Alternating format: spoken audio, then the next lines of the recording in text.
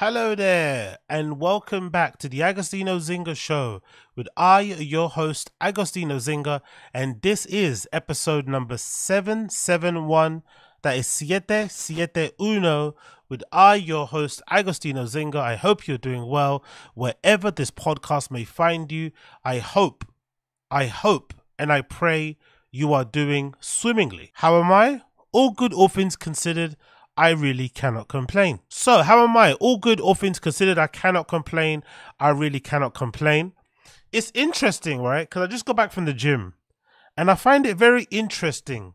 The different vibes, the different ambiance, the different personalities that you see in the gym depending on what time you go. When I'm going in the morning, just before work, like let's say like anytime before 9 a.m., I find that the people in there are a little bit more locked in and focused. There's less distraction, less people watching, no one really on their phone as much, not a lot of chit chatting. Everyone's kind of got their little workstation that they're working on, and it's almost like it's in and out because obviously you're doing it for work. Like even for myself, I mainly work from home, but even if you're working from home, you still have to like be in and out in an hour, because you got to go home, shower, change, eat your breakfast, and then bang onto the computer. Or if you're commuting somewhere, you've got to count that in there. And then I find that when I go in the evening, technically after work times, there's still people there. It's obviously busy, but it's a little bit more lackluster, a little bit more lackadaisical, a lot more talking. Machines are packed, weights are all over the place. Everyone's just in a bit of a disarray.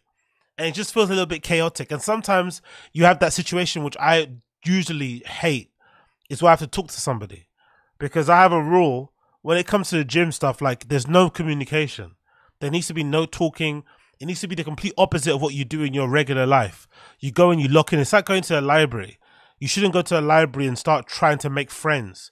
You go to a library to revise. You go to a library to read. Whatever you're meant to do. That's what you go and do. You don't go there to kind of turn it into another social club. So I've always kind of detested that sort of thing. So I'm happy to see that in the mornings especially, that seems to be the best actual time to go. So I'm going to start doing that more often because I've been switching here and there. I've been going in the evening. If I do my tour days, I obviously go in the morning and the evening. But now I'm just going to stick to the before 9 a.m. because that's probably the best time to go. It's absolutely, prime time with all the serious people. There's equipment still available because no one really wakes up, no one's ever going to wake up before flipping 9 a.m. to work out for the most part, especially in the area that I live in. So you usually get a good community of people. So I really do like that. I'm not going to lie. I really did enjoy it. And of course, this time around, I didn't get vibed out. Nothing nonsensey happened in that regard. So I cannot complain. I cannot complain. So before we head into today's show, I received some very interesting feedback and news, which I'm not too sure if it's legit or not. I mentioned it the other day on the random show when I was streaming, and I thought I'll just mention it on here because this is the best place to sort of talk about this sort of stuff, because this is the #1 cultural commentary podcast in the world. So, as you guys know, I'm a nightlife aficionado. I'm a nightlife fan. I'm a nightlife freak. I'm a rave addict, and I DJ. So I go out a lot. Sometimes I go out probably a little bit too much. Sometimes I probably do a little bit too much. And sometimes I probably say a little bit too much. But it doesn't matter. I flipping love it. I flipping love it. And part of loving it is falling in love with clubs, falling in love with electronic music. One genre in particular being techno. You also got house, you got disco, all that malarkey. Along my journey, I obviously discovered some of the great clubs out there. And one of the best clubs that I've discovered over the years has been Berghain. I've loved the place. I've been going there for I'm going to say 10 plus years. It's probably been maybe more than that, but I've been going there for a very, very, very long time. The first time I actually ever went there, I went by myself. So I've had every experience of being there with friends, being there on my own, being there with quote unquote locals. I've done the whole shebang. I've done everything that you can expect when it comes to that place. And when I mean everything. Whatever you're thinking now, yes, I've done it. Okay, cool. So I've enjoyed it and it's been really great. But it's also, I feel like, been an education because it's informed my clubbing behavior and taste across the board. It's kind of made me appreciate how they do things over there. It's also made me question the wisdom of it, Like it's good in general, especially when you live in London. We don't really have a door picking, culture here at all. Zero. It doesn't really exist. Most clubs let anybody in as long as you got money. Most clubs don't even care if you're drunk or high. They just want your money. So the atmosphere and the vibes in the clubs are a bit weird. So whenever you go to a place like Berlin for the first time, or in Amsterdam, or whatever, or Madrid or Barcelona, anywhere that's got like a little bit of a more of a sophisticated club life, and people maybe take their jobs in club culture a little bit more seriously, and they're not just a transient kind of like, whatever job, they're kind of like a career thing, which is what they do in Berlin, which is a bit different than other places. It almost makes you appreciate the other side of it. Maybe you won't want to live there, you won't want to copy that in London, whatever it may be, but it just gives you an understanding of like, okay, this is why they do it like that. You see the results of it. You see why they do it when you go inside. You're like, oh shit, look how fun this club is. Look how everyone's so free. Look how everyone's dancing. No one's on their phones. Everyone's in the moment. It makes you appreciate that sort of stuff. So it's all good. So anyway, long story short, obviously I'm a great fan of the club. I love it. I've been there many, many times.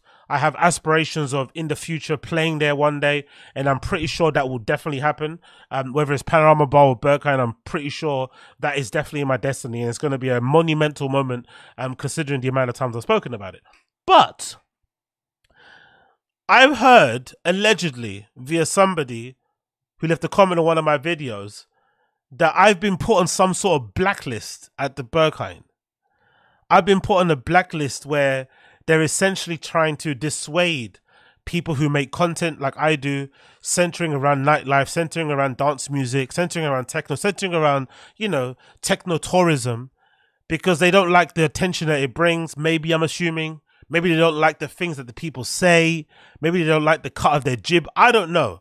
But in general, the funny thing is that they're kind of grouping me in with those TikTok techno influencers. Like that girl that I spoke about, who's German, I think, as well, who everyone was kind of ragging on. They kind of grouping me in that sort of same group of people. The ones that everyone gets annoyed by, the ones that do the get ready with me as I go to Berghain, the ones that wear harnesses and PVC and mesh and whatever as like a uniform just so they can go in certain places. All those people, they're grouping me in with those people. So I was dunking on these guys and girls. I was dunking on them. I was flexing on them. I was almost acting as if I was cooler than them because I wasn't like them. But then on the other side of things, Berghain allegedly have decided that I am just as bad as those TikTok influencers, which is hilarious when you think about it. But when I was thinking about it a little bit more, I was thinking to myself, if this is true, it's almost as if they're trying to like silence people from talking about the club. And I find that incredibly weird because I understand how controlling and how picky, good pretentious, selective, exclusive they are when it comes to how they manage the club. Because obviously it's worked for so long. It's worked so long. They know what they're doing, right? From the bouncers to the people that work there, the booking, it's fucking kill it. They have, a program that runs basically 12 months of the year. Open, from Friday all the way until Monday. They have great flipping booking, great programming, great flipping promoters. It's all really done well. So they know what they're doing. They're not flipping idiots. But it's also one of the worst kept secrets in the world. There's a ton of articles written about Berghain all the time. There's a million videos, many more on YouTube that have many millions more views than I. And plenty of people leaving reviews and stuff on Reddit. Like, there's plenty of places where you can find out and read about Berghain. So I just find it utterly odd that they would get annoyed by like random YouTubers who are just sharing their experience of going there. And it's not as even like, because I understand there's like a bit of a taboo. There's a bit of a it's looked down upon if you describe in detail what goes on inside, who you see, whatever. I don't think I've ever done that. I don't think I've said, oh, I saw so-and-so celebrity. And I don't think I've gone into excruciating detail about what I saw other people doing even. It's just more so about my experience. Oh, I had a good time. I was dancing until this time. I was tired. This person played amazing. That's just like my experience I had.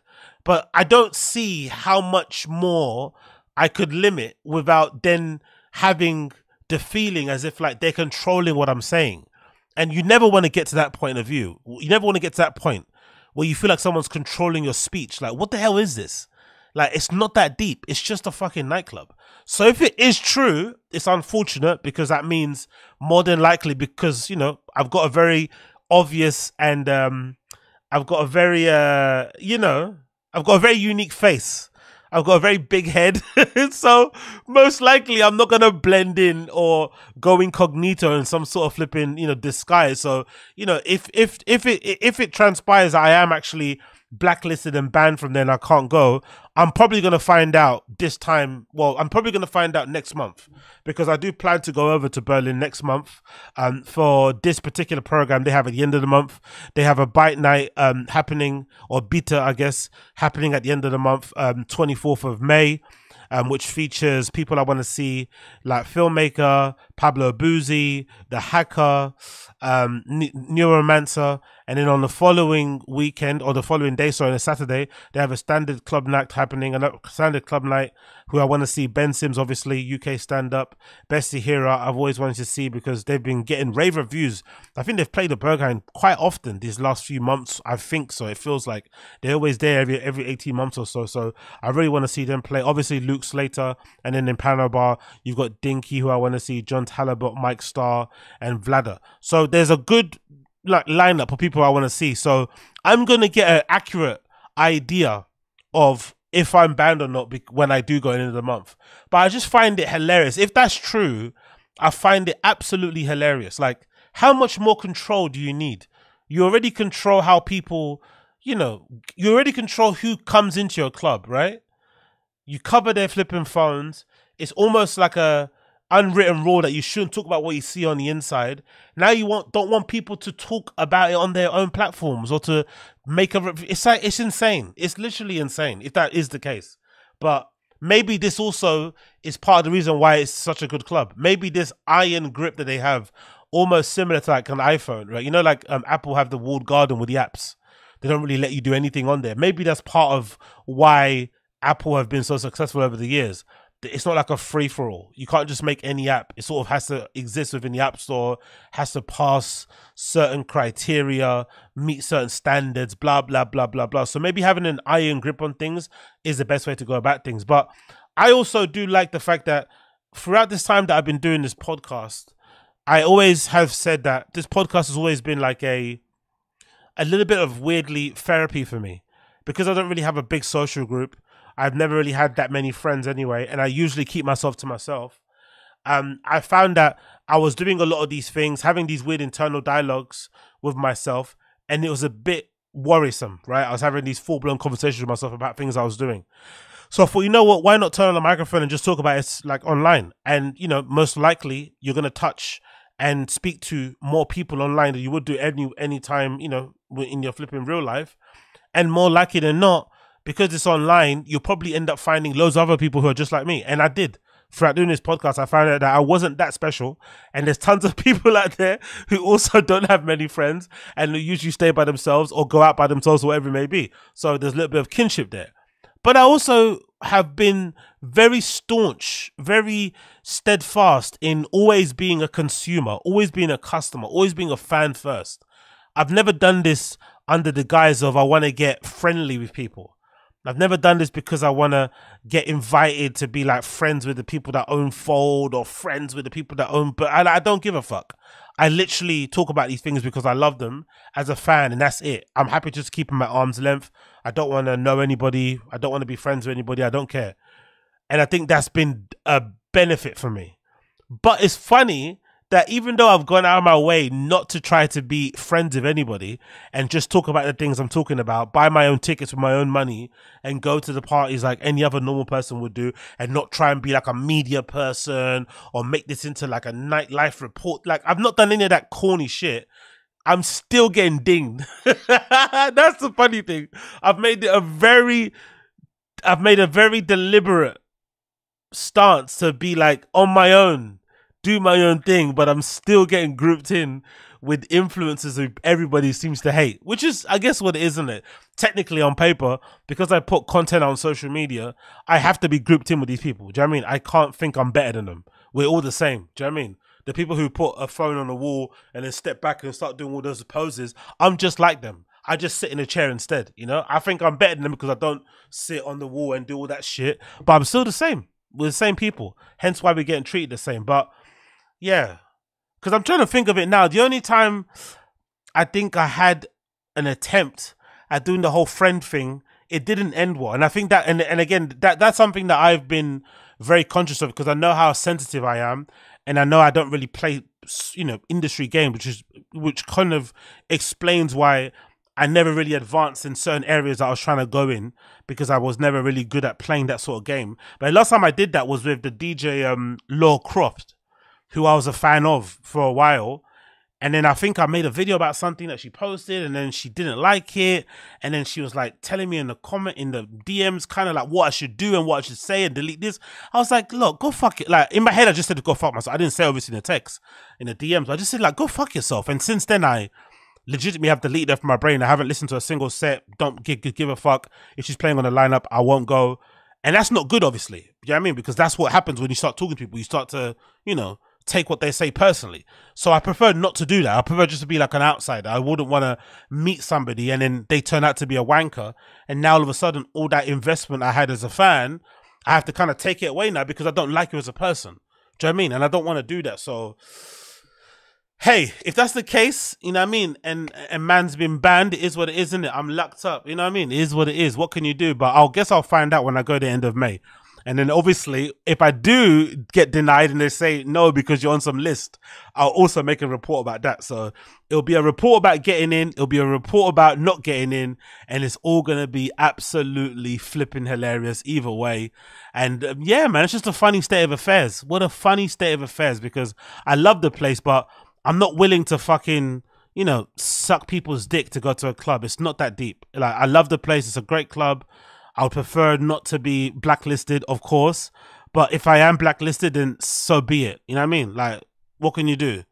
But I'm not willing to get down on my knees and suck somebody off just to be able to go to a club. It's not that deep. There's plenty of other places I can go to. Hopefully, I hope it's not a worldwide ban for all clubs. But yeah, we'll find out. We'll find out when I'm there. We'll absolutely find out when I'm there. But funnily enough, actually, I saw this clip that features this DJ called Chloé, who basically speaks about Berghain and how she prepares for her sets and what she likes about it, and specifically about Panorama Bar. And you know what's funny about her comments? You know what's actually funny about this woman's comments about Panorama Bar? This is exactly the reason why I love the place also. She says some very astute things that I kind of went to play here just to kind of give you an idea on like my mindset when I'm going in those kind of places. But obviously Chloe's far better. You know, she's amazing, like an absolute legend in the scene. So Chloé has very interesting views about playing in Panorama Bar and why she loves it. So happy. And now in a couple of hours you will play in Panorama Bar. And I was just asking you because so many artists say that it's very special to them. And as a club goer... By the way, this woman's voice for Playful Mag, why is her voice always like hoarse? Is she like, does she sing? Is she in a metal band? Does she go to concerts every weekend? Every time I play a clip from Playful Magazine, this woman's voice is always gone. Like, or maybe she's got something wrong with her and I'll take it back, but her voice is always gone in some regard. It's super funny. I also think it's an amazing club, but why would you say it's special for you? Yeah, it's very special for me to play at Panorama Bar, going in Berghain first because, I mean, this place is just amazing because it has its own singularity. The building, of course, is like just a special piece of art, I would say. Like the architecture is just amazing, so you would definitely not find another place like this in the world where there's like big parties going on. But also the atmosphere is very special, like the sound system and yeah, and I feel that it's very peaceful somehow. And yeah, and I have the feeling also by playing 4 hours is special because you have the time to bring something special, yes. You know, generally when I'm booked in a party, I usually play like for like 2 hours, which is great. And it's generally like peak time. But there in Panorama Bar, you never know exactly when it is the peak time, because I have the feeling it's always the peak time. And it starts at midnight the day before, you know. So yeah, I kind of like this. Like we just all express ourselves and with our own identity somehow, and I like it. I always like to find some nice and share the desk with other artists just before and after, you know, and it's great, yeah. That's a really good point that she made, which I never really thought about, which is really different from any other club. Because it's open from Saturday till Monday, there is no peak or off-peak time. Like, even at my lowly level, usually you're playing like within like 1 hour to 4 hour blocks, but they're usually any time between like 9 p.m. and 3 a.m. And usually you'd say the peak hours are probably between 11 p.m. and 1 a.m. But Berghain, because it's open literally from Saturday night all the way till Sunday morning, Sunday night, Monday morning, there is no peak or off-peak time. And people are coming in and out. It's quite a transient place.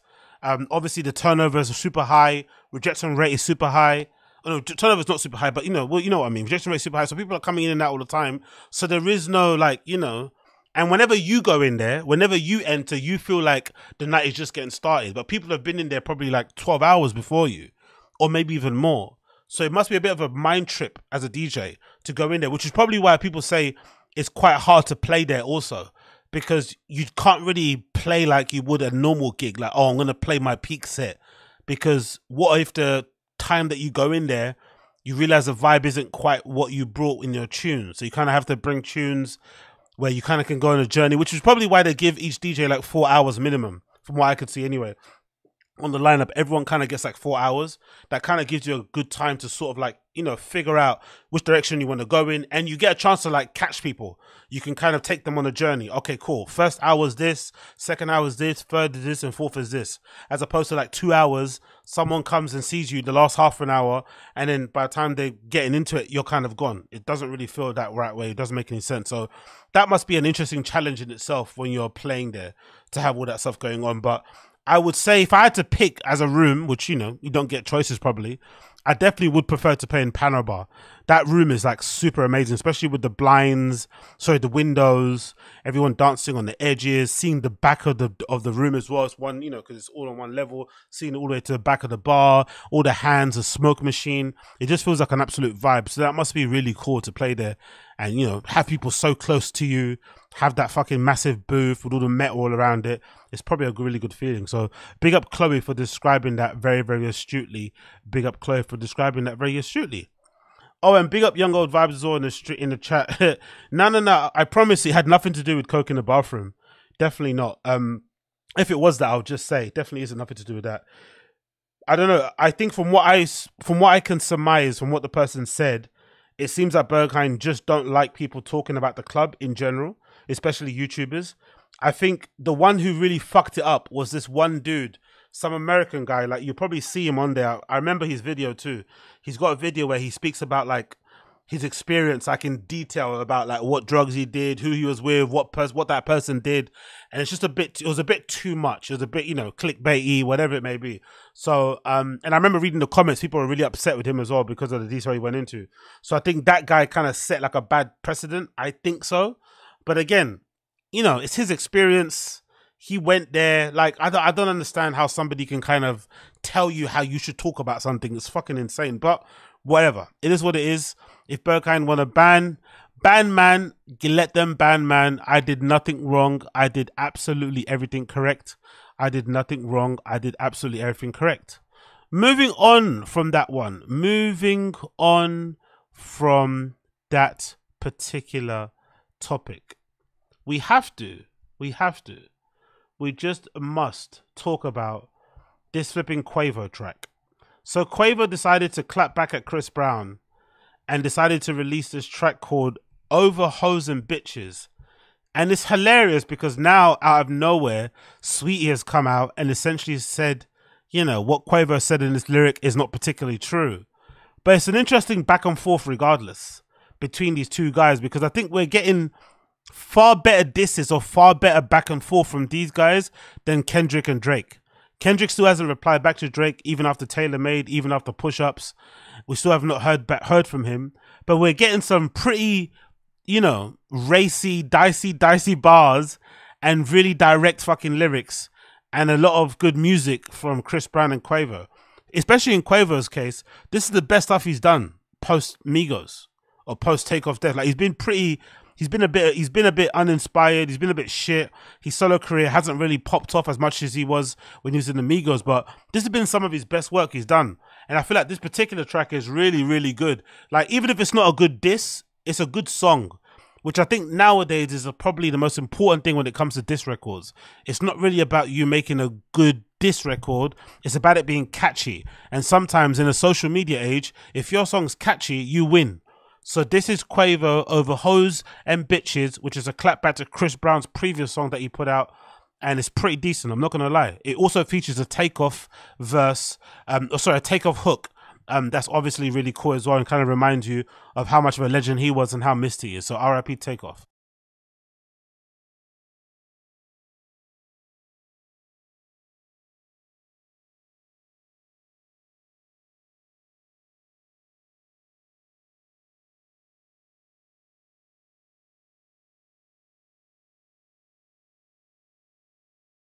Thing I don't like about these bars is that we heard the voicemail. You know, that's the thing that's crushing. Chris Brown kind of did well in that track. He had a recording of allegedly Quavo on voicemail saying to him, I don't want no beef, I don't want no smoke, I don't want to fight. Sounding very scary. So it's hard to hear Quavo talk with this kind of bass in his voice when we heard you say you don't want to fight him and you're kind of scared. But it's still a good tune. Niggas ran in your house, tied up your aunt 'cause you ain't pay. By the way, that's a very interesting story too that people don't know about Chris Brown's family or auntie getting burglarized and kind of kidnapped. And allegedly the story is that, you know, Chris Brown owed some money or he was getting extorted. LA seems like a grimy place for gang banging. Ever since Wack 100's introduction to the internet and Big U and stuff, I've almost started to believe now all the conspiracy theories about LA people and shit. They're very grimy, very snaky. So it wouldn't surprise me if Chris Brown, who is allegedly meant to be a blood, kind of got, you know, in a sticky situation with some people and end up extorting them for some cash. The story went away. No one kind of, you know, spoke.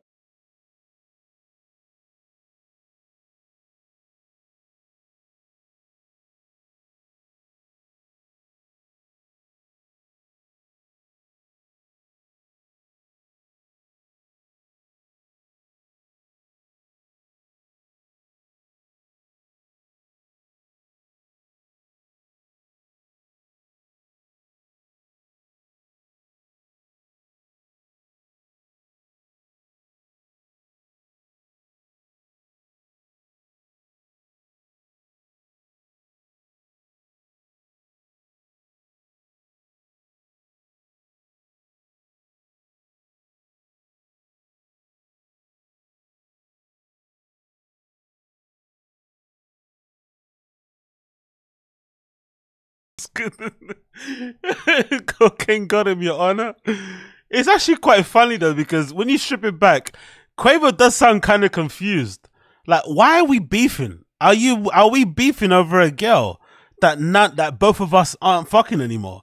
Like, what's going on here? What are we doing here? He's actually confused. It seems like he's actually confused. Like,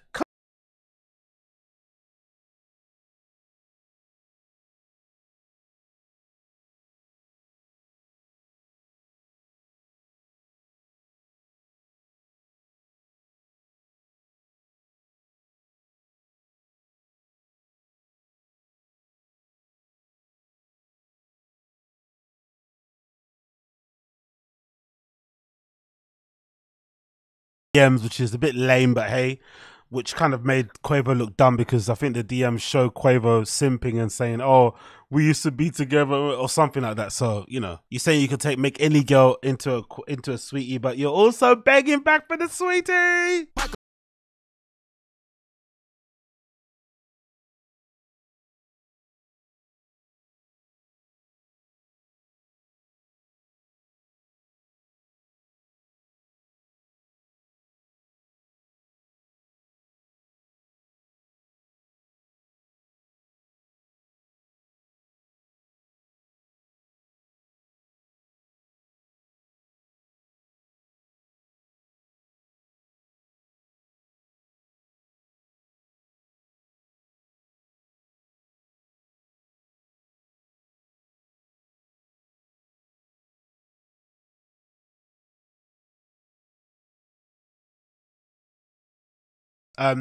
Chris Brown now says that he's not going to reply back. It's not worth a reply. But I think it is. I think Quavo snapped. Maybe not as good as Chris Brown's clapback, but, you know, it's worthy of a response back. I'm enjoying it. I'm not going to lie. And like I said, it's brought the best out of Quavo. This is the best I've heard Quavo sound post, you know, Migos and during his solo career. So I would like to hear some more. Hopefully we get some more lyrics. Hopefully we get some more bars and it keeps it there. But regardless, I've really enjoyed it. So big up Quavo. And let's hopefully hear we get some more from these gentlemen going forward. We can only hope. We can only hope. Moving on from that one. Moving on from that particular one. Can we just talk about this quickly? Because I don't understand why this guy is smiling and he's happy about this and kind of reveling in it. Because I think this is kind of embarrassing. I spoke about it before, but I want to just highlight it just some more, just to drum it home to some of my male listeners out there, my mandem out there who flipping listen to me for some time, for some reason. I honestly don't think, if you're a cool, you know, inspirational, you know, important, culturally important, really flipping, you know, artist and kind of Kid Cudi, I don't think it's worthy being this cool dude who created this amazing sound, who's got these amazing hits, who's been part of some amazing records, who's released amazing albums. There's no point in having that coolness and having all the cool tattoos, all the cool clothes, the cool shoes, performing at all these amazing places, if you're unable to jump from a stage that is barely 6 feet high. There's nothing cool about that. There's nothing cool about being Kid Cudi and you have no athletic ability to jump from a stage that isn't even 6 feet high and land on the ground without breaking your foot. That is quite embarrassing. And that just shows you why I've always said, I think it's so important for men especially to play sports as, I won't say at a serious level, but you know, consistently from the ages of like 0 to at least 13. So you have a good base of knowledge of how your body moves, coordination. You also have knowledge and experience of how to fall correctly, how to tumble, how to roll with your falls, how to jump from a tree down onto the ground, how to climb a gate. All these things are super important as a man, I think, in general. Or just as a person, forget men. Just as a human being, it's important to know how to move your body, how to, you know, prevent yourself from getting hurt, how to kind of, you know, regain your balance when you're kind of falling over. Just general things. And if you're Kid Cudi and you're super cool, right? Imagine not being able to jump from this looking type of a stage, not even 6 feet high, onto the ground without breaking your foot, especially the way that he did it. Look at how he fell down.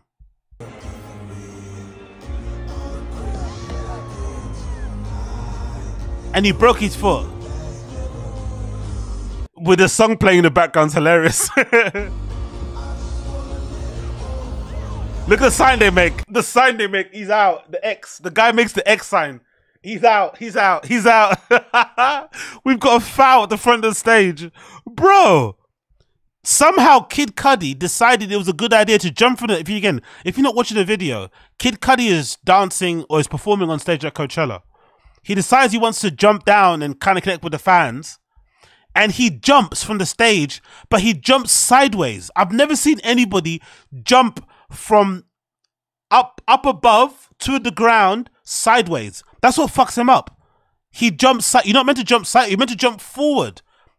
Jump forward, bend your knees as you land. It's not that difficult. But he decides to jump sideways, and obviously as he jumps sideways, his back foot, or I think his back foot, kind of gets stuck and he kind of buckles underneath it. And his foot stays still, but his body moves forward and, you know, it goes crack. And something obviously happens. Maybe it's his ankle, maybe it's his foot. But look how he's jumping. Like, who jumps sideways onto the ground? It's a crazy angle to jump like that. And also, he didn't need to do that. There's clearly different things there. He could have easily just, you know, lowered himself there and then jumped from that particular barrier, or lowered himself into one of the other boxes and jumped a bit shorter. He didn't need to jump so high from so high up, especially if he doesn't have the minerals to do so. And look how he lands. Look, he's kind of in a good position there, but then as he lands sideways. You know, look, like he's side on. His back is facing us. Like, how is that even possible? And I think that all comes from guys who don't do sports. There's been a big, I don't know, I've seen loads of dudes nowadays just say, oh, I don't watch sports. Cool. Don't watch sports if you don't like to watch sports. But not being able to know how to move your body, not being able to know how to like run for a bus or how to run upstairs without tripping over, or how to like, you know, jump off up and down a curb on a bike. Those are really important things to know how to do. And I feel like nowadays guys are just a bit useless. Like, what's the point of having a body if you don't know how to fucking use it? It makes no sense. And obviously here's Kid Cudi sending a tweet. This is this is me right after the fall in the ambulance. All smiles like a G. No pain could have stopped me from feeling the joy I felt from the show. To everyone who came out yesterday and has been checking in on me, sending love, I fucking love you. Coachella, that's how we rage. You know how we do every time. Festival card, always a dope experience. Yo, it's embarrassing. Don't make it seem like it's a rage. It wasn't a rage. You tried to jump from the stage to the ground, barely 6 feet, and you broke your foot. It's not like he's fat and he's got too much weight and he couldn't support it. No, you just have no coordination. You have no athleticism. You don't know how to fucking move your body. So what's the point of having all the cool tattoos, all the cool clothes, if you can't jump from a stage that's barely 6 feet high? It's utterly embarrassing. Like, really. Because if I'm not mistaken too, foot injuries take a long time to heal. There's loads of little tiny bones in the foot. So this could be an injury that is kind of, you know, God forbid, but touch wood, but it could be an injury that can reoccur. Like, you have to be very careful with your feet. And this guy just like gave himself a fucking broken foot for free because he doesn't know how to jump from the stage to the ground. Like, it's not even that high. It really isn't that high at all. I've jumped from higher trees, from higher walls, and this guy broke his whole foot.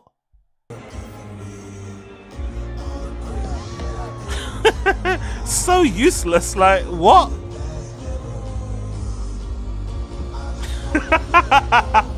The crescendo. It's so hilarious. They were just standing there looking at him like, yeah, this guy broke his foot. Oh, mate, honestly, what an absolute idiot. But anyway, Godspeed to Kid Cudi. Hopefully he gets better soon. But like I said, it's his own fault. And there is a message too. You know, everything is content nowadays, right? You fall from a stage onto the ground and you can't do it correctly. You should feel a little bit ashamed, right? You should be a little bit ashamed that you did that. Well, not in this day and age. Kid Cudi's now made it into a whole media thing.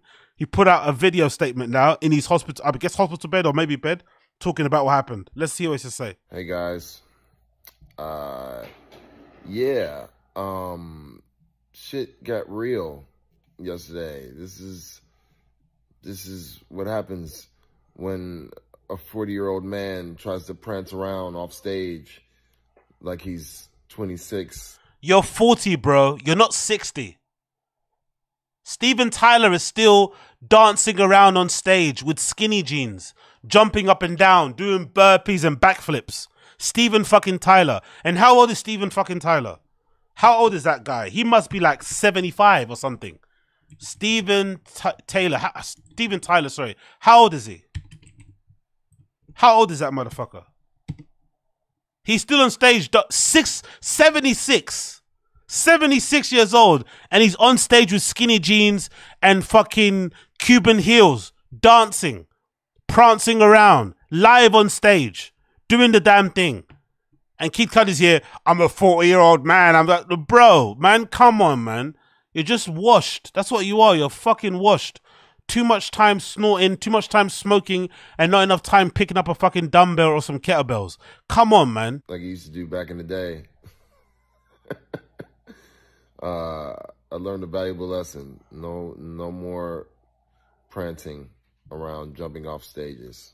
I'm hoping. Aren't you embarrassed? That I'll be healed up in time for tour. That's the plan.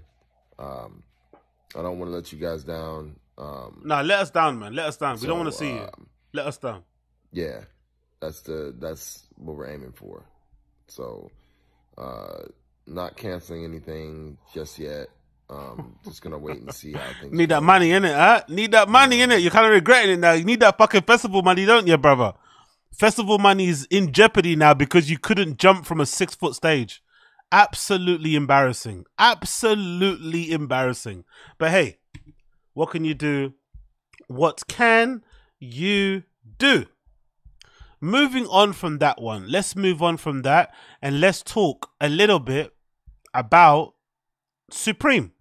So Supreme 30th anniversary is happening. Obviously, some of you guys know I'm going to buy the box set. It's a 3-volume box set of t-shirts from Supreme's founding in 1994 up until 2024 of every single t-shirt Supreme have made. From long sleeve to t-shirts, every single graphic will be in that book. It's going to be a tome. It's going to be, I think, $168 or something. And I'm going to buy all 3 volumes, of course. I think, no, you can only buy it as a 3 volume anyway. In conjunction with that, Supreme are also going to release a t-shirt, and the t-shirt that they've designed, according to Supreme Drops, big up Supreme Drops on Twitter and other social media places, they've got the pictures of the 30th anniversary t-shirt, and it's basically a t-shirt within a t-shirt. It features the first ever t-shirt Supreme ever designed, printed on a white Supreme tee. The blurb: Supreme 30th anniversary first tee releasing this week will be available in white, black, khaki, navy and red. Design pays homage to the very first Supreme tee ever made, which was signed in 1994 by over 100 skaters, artists, friends, and Supreme crew back then. The original tee, without the signatures on it, was released in 1994, as said, and then reissued an unofficial authorization from Columbia Pictures to use in Taxi Driver's image. So as you can see from the image available in the Supreme Drops Instagram, or sorry, Twitter, you have a white t-shirt with also the print of the t-shirt on it, which I think is pretty cool. There's been some people online who don't really like this design. They feel like it's lazy. They feel like maybe the Supreme 30th design should have been something more substantial. Maybe they were looking forward to a box logo that might have featured the old store design in the background, the box logo, whatever they was expecting. I think a lot of Supreme fans are a bit upset that the 30th anniversary tee isn't more substantial than this. The only thing that could have been done a bit differently, I think, if I was designing it, would have maybe done a copy of the actual signed one. So just make the tee and, obviously with the print of all the signatures on it. Or sell 2 different ones. One with signatures like a friends and family, and maybe one plain that people can then get signed if they want to at their local store and shit. That might have worked. But I quite like this. I think that looks pretty cool. That is like a piece of Supreme history. So you've got the mix. You've got a t-shirt on the front, the print that features a t-shirt from 1994, and then you've also got the t-shirt it's printed on, that's from 2004. So you kind of got a double tribute kind of piece there going on. So I'm not really mad at it in the slightest. I'm not really too sure what people were expecting, but I actually don't mind it. I think it looks pretty cool. It's also available in red. Obviously, you got the navy, you got the brown khaki looking, obviously the black. But I actually like it. I'm not gonna lie, I really do like it. I know people don't like it. Maybe if you wanted to be extra picky, maybe they could have made the t-shirt way smaller on the printed. Maybe you make it the same size proportion as the box logo. That might have been really cool to have like a really small t-shirt in the center of the t-shirt. That might have fucking worked. But overall, I think that's pretty cool, and I don't mind it in the slightest, and I definitely will try and get my hands on that when it does eventually end up dropping. And obviously we've got some more pictures there. I think these are from, maybe this is from the inside of the book, I'm not too sure, but this is like a collage that features images over 30 years of Supreme store. And when I saw this image, it reminded me of back in the day. I think nowadays I'm not really as obsessed with literature from Supreme because I've got quite a bit of it, and I've read all the magazines, I've got all the lookbooks and stuff, I've got PDFs of stuff that I already have. But I remember back in the day when I was getting into streetwear and obviously skateboarding for the first time, I loved the idea of Supreme, and I also loved more so the people that basically made careers off of being associated with Supreme. Like they're kind of, all the people that have kind of passed through the doors, all the people that worked there and done great things. It's pretty crazy, like how many people have gone on to create amazing brands who have kind of ended up working at Supreme or probably are still there doing their thing. So that's been a pretty cool thing to see this be like an institution, like almost like a training ground for creatives and artists and designers and whatnot, brand people to kind of learn their trade and then go and do other things going forward. And sometimes just like as like a litmus test for what's cool and what's not. And it's pretty impressive that they've managed to do that throughout the years, because even though Stussy have kind of come back nowadays, and Stussy are definitely a force to be reckoned with when it comes to, consistently dropping amazing streetwear collections, I don't think Stussy really cares about being cool. They just care about making great clothes. But Supreme have managed to care about being cool while still being cool, which is very hard to do. Maybe nowadays some would argue Supreme isn't as cool anymore. It's too corny. Loads of kids wear it. But it's still got a little bit of that cachet. It's still got a bit of that je ne sais quoi. It's still got a bit of that star power, that sprinkle. Whenever a store launch happens, everyone's there. When there's a book released, everyone wants to everyone wants to be seen at the store, like in a good way. People want to be friends with the fucking sales assistants. I'm sure they get a lot of people begging for discounts. Like, it's one of those places that has remained quite, you know, well regarded in the culture, despite it becoming extremely, you know, omnipresent, extremely popular. To the point where some people maybe think it sold out, especially since it got that big cash injection. But I think they've maintained a level of cool that's very hard to do over the years, and that really does need to be kind of praised and recognized. Obviously, continuing on with the cool, they also had a launch for the actual Supreme 30th anniversary book the other day, I think in New York. It's probably like a little pop-up event they usually had here, I can see. Obviously, you've got the cover of the book that obviously I spoke about previously. You've got a picture of the outside of the place. Big up Zainab as well, out there stunting. So yeah, they've got the little pop-up, I guess exhibition thing going on there. They've covered all the walls as well with all the t-shirt designs. It kind of reminds me a little bit, this little, you know, activation they've got for the Supreme book. It reminds me back in the day, Aaron Bondaroff from a New York thing, also part of like downtown New York scene. He did this thing for a book that I got somewhere. It's like a t-shirt book, My Life in T-shirts. Aaron Bondaroff did a thing, an exhibition. Let me see if I can find a picture. So Aaron Bondaroff, who launched a New York thing, who used to work for Supreme, had this, you know, exhibition. And I think he had this thing, I think it was called My Life in T-shirts. And he had basically the pages of the book printed on t-shirts. And I think he had them all hanged up in the shop as well. Let's see if I can find it. My Life, let's do this on here. My Life in T-shirts. It was a cool little exhibition. So that Supreme thing kind of reminds me a little bit of that. Oh, I don't have it. Okay, cool. We have the book, which I have. It's almost like an autobiography of Aaron Bondaroff. But he also did an exhibition of it inside the store. It was like an exhibition. Let me see if I can get the bit. Maybe the pictures aren't on the internet anymore. That would be annoying if true. Yeah, we don't have it. But it was, if I remember correctly, he basically had these t-shirts with all these different quotes, you know, from the book or pages printed on the t-shirts, and then the t-shirts were all kind of hanged up around the shop itself, so you got to kind of read the book as you were kind of going around the store. It was quite a little cool idea. So when I see this Supreme pop-up event for this book, it kind of reminds me a little bit of that, how they've got all the t-shirts printed all over the walls, like kind of wallpaper. I wonder if they'll end up selling this. I'm sure some kids would love this. If they sold this as wallpaper, I'm sure some kids would buy it, or maybe they're going to sell them as posters or something. But it looks pretty cool. Obviously, you've got the pictures of the book itself. 3 volumes available there.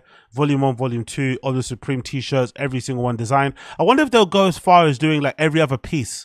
Will they do like outerwear as well? I wonder if they'll go and do that as well. But there's some pictures here. You got the War Pigs t-shirt with the Black Sabbath on the back as well. Nice to see. So I think, you know what's mad? Maybe do they feature the front and the back of each t-shirt? That's a lot of no wonder it's 3 volumes. So this is the front, that's the back. So every t-shirt they've ever designed, if it's got a back print, you're gonna have it on a separate page. That's a lot of fucking paper. That's a lot of ink. God damn it, that must have cost an arm and a leg to print. And of course, this is everybody outside at the store events. I used to love doing these things, not so much anymore these days. Standing outside, drinking some bevies, free drinks, whatever. I'm not sure if it's liquid. I'm not sure who they're sponsored by. I don't know what that brand is, but they're sponsored by somebody. You usually get some free drinks. You stand outside, you chit chat, look at people's trainers, judge everybody. But yeah, and there's obviously the wallpaper and the books themselves going forward. So yeah, I can't wait to see what that looks like going in. I'm definitely going to get my hands on that one way or the other. I'm definitely going to try and get my hands on it one way or another. I do not care. I absolutely do not care. Okay. So, going forward, we want to talk about and kind of try to explain this situation that's currently going on with flipping Tremaine and Denim Tears. Because I'm still confused as to what this whole point of it is and why this man can't seem to let go of the experience that he had over there at Supreme. So if you don't know, Tremaine Emory from Denim Tears was at one point the creative director of Supreme, and then, you know, unfortunately he had to step away from the role because from what I could deem to be, it was like a miscommunication, a breakdown in communication, a breakdown in trust, whatever it may be, and he had to obviously leave. Months after, he then explained that the reason why he actually left was because he felt like the company was racist. They weren't paying attention to what he had to say. They weren't trying to put out his ideas. And essentially, he's been now on a one-man campaign to convince the world that Supreme is a racist institution. And, you know, I think the phrase he used is systemic racist.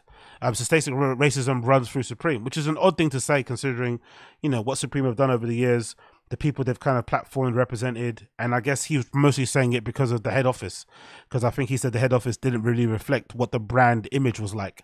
The brand image is very quote unquote multicultural and maybe very diverse, but the actual people in the office themselves aren't so much so, which is why he thinks he had an issue with them and why they had an issue with him and why he wasn't able to get his ideas out. One of his ideas, I think, was a controversial idea regarding having some sort of like slavery imagery on a t-shirt. It was actually a collaboration with this artist called Jafa. Unfortunately, Supreme weren't too fond of it and they said no. And of course, that started a whole spiral of issues, eventually leading to Tremaine leaving. So it seemed like he kind of got over it. He sat down with Angelo Back and had a really good interview. I obviously reviewed it on here, and I was really impressed by how much he seemed to have grown and kind of got over it. He seemed to be very understanding of what happened and kind of accepting a bit of responsibility himself. And, you know, basically he kind of seemed like he let go of the whole like Supreme racism is racist thing. Well, it seems like he's right back on it because now he's releasing these hoodies which have have America is systemically racist all over them, which is meant to be like a nod to like an old Supreme hoodie from 2007, which is a collaboration with Jafa. And he's now got all of these posters, I think, plastered somewhere around New York, which is obviously a kind of flip on what Supreme do, which is also flip or lifted from the artist Barbara Kruger, which says systemic racism controls America. So this has become like his thing now, right? He's got all these posters plastered all over the place, and it seems like it's him kind of reawakening or restarting that whole beef and that whole issue he's had with obviously with Supreme. He also released this video that features a Rubik's Cube covered with the same America, systemic racism controls America slogan on it. Let's play the video.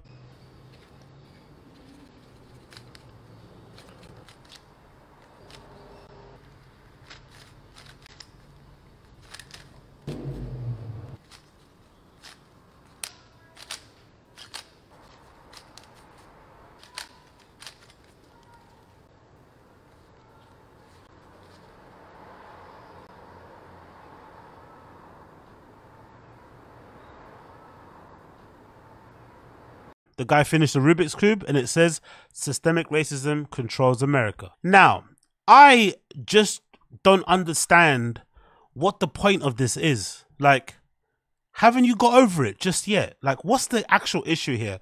Is this actually just an artistic expression that's more so akin to the work of Barbara Kruger and less to do with Supreme? Or is this another dig at his former employer because he feels like he was shafted? Because from what I can understand, from everything I've read, from everything I've listened to a lot of him speaking, whether it's on podcast or video. From what I've been able to see and ascertain and read between the lines is also taking into account some of my experiences that I've had in working in the corporate world and knowing how people move and whatever it may be. It just seemed to be like a breakdown in communication. It seemed to be that there was a particular point I remember Tremaine talking about where he said he didn't feel like James Jebbia kind of had his back. And maybe he wasn't told beforehand that some of the projects he was working on were cancelled. They kind of like let it go until the very end, until they told him. And then at one point they kind of moved on and maybe they kind of went to somebody else to kind of get their view. And I think he also mentioned there was a kind of internal friction going on with that lady called Erin McGee who had a brand called Made Me. I'm not sure if it still exists, but allegedly Erin McGee kind of felt like she should have got the job. And I think Tremaine even kind of described her as maybe being racist because she didn't like him and didn't warm to him because she probably thought she was more deserving of the role that Tremaine got, and of her being internal, with her being already working there, because she's already worked there for like 20 years, I think, Erin McGee, she probably thought, oh, she kind of got overlooked, and that also created a bit of tension. But in general, just from a him point of view, it just didn't feel like a good fit anyway to begin with. I liked the hire. I thought the hire of Tremaine there was interesting because of the work he did at Denim Tears. I thought it was a forward thinking type of move, especially considering how quickly Denim Tears has grown. But when you actually when you actually kind of analyze it, really, Denim Tears' mission statement has zero to do with Supreme. It would have actually made more sense if he did a collaboration with Supreme, like a little capsule collection or something, as opposed to him being the full-time creative director. That never really made any sense, especially when you consider how booming his brand is. To have like a 9-to-5, basically, on top of running your own business is a bit much, especially when you consider his brand, you know, he doesn't really, it's not like he's doing the most challenging items in the world. It's mostly t-shirts and sweats people that actually care about. Yes, I know he has some other cut and sew pieces, but to like, you know, it's hard to kind of split your resources or your talents or your creative skills across those two brands. So it doesn't really make any sense to have him there in the first place. But again, at the time, it seemed a bit forward thinking. It seemed fresh, but it didn't work out. And that's perfectly okay. I just don't understand why he's trying to convince the world that Supreme is racist just because it didn't work out for him. Because it sounds like there was a breakdown in communication on both sides. So if that's the case, and maybe, you know, because it does happen sometimes, I'm not sure about you, but I know it happens. It hasn't happened to me, luckily, but it does happen in the workplace where sometimes someone gets hired, they're in a great fit, they seem like they'd be a good fit, the interview goes well, they get hired. Then when they start working there, people start to realize, oh shit, this person actually isn't a great fit. It does happen. It can happen on either side. Maybe the company says, hey, we're not a great fit, or maybe you decide, I don't really like where I'm working at. That can happen sometimes. And I think that might happen to him, right? Maybe, you know, being a part of the Supreme team and the Supreme family from the outside was cool. But then when you get on the inside and you see how the sausage is made, no bread and Shaw, suddenly you're like, I'm not really a big fan of this anymore, which is understandable. But I would just like to know, if you're Tremaine and you have such a problem and you have such an issue with Supreme and it being like systemically racist and shit, just as an observation, again, it doesn't matter this sort of stuff because I don't really care about this sort of thing. But it is an interesting question to ask. If you're like dead set on Supreme being racist and shit, and then you end up marrying a very Caucasian lady who allegedly he met at Supreme, doesn't that like throw up some questions?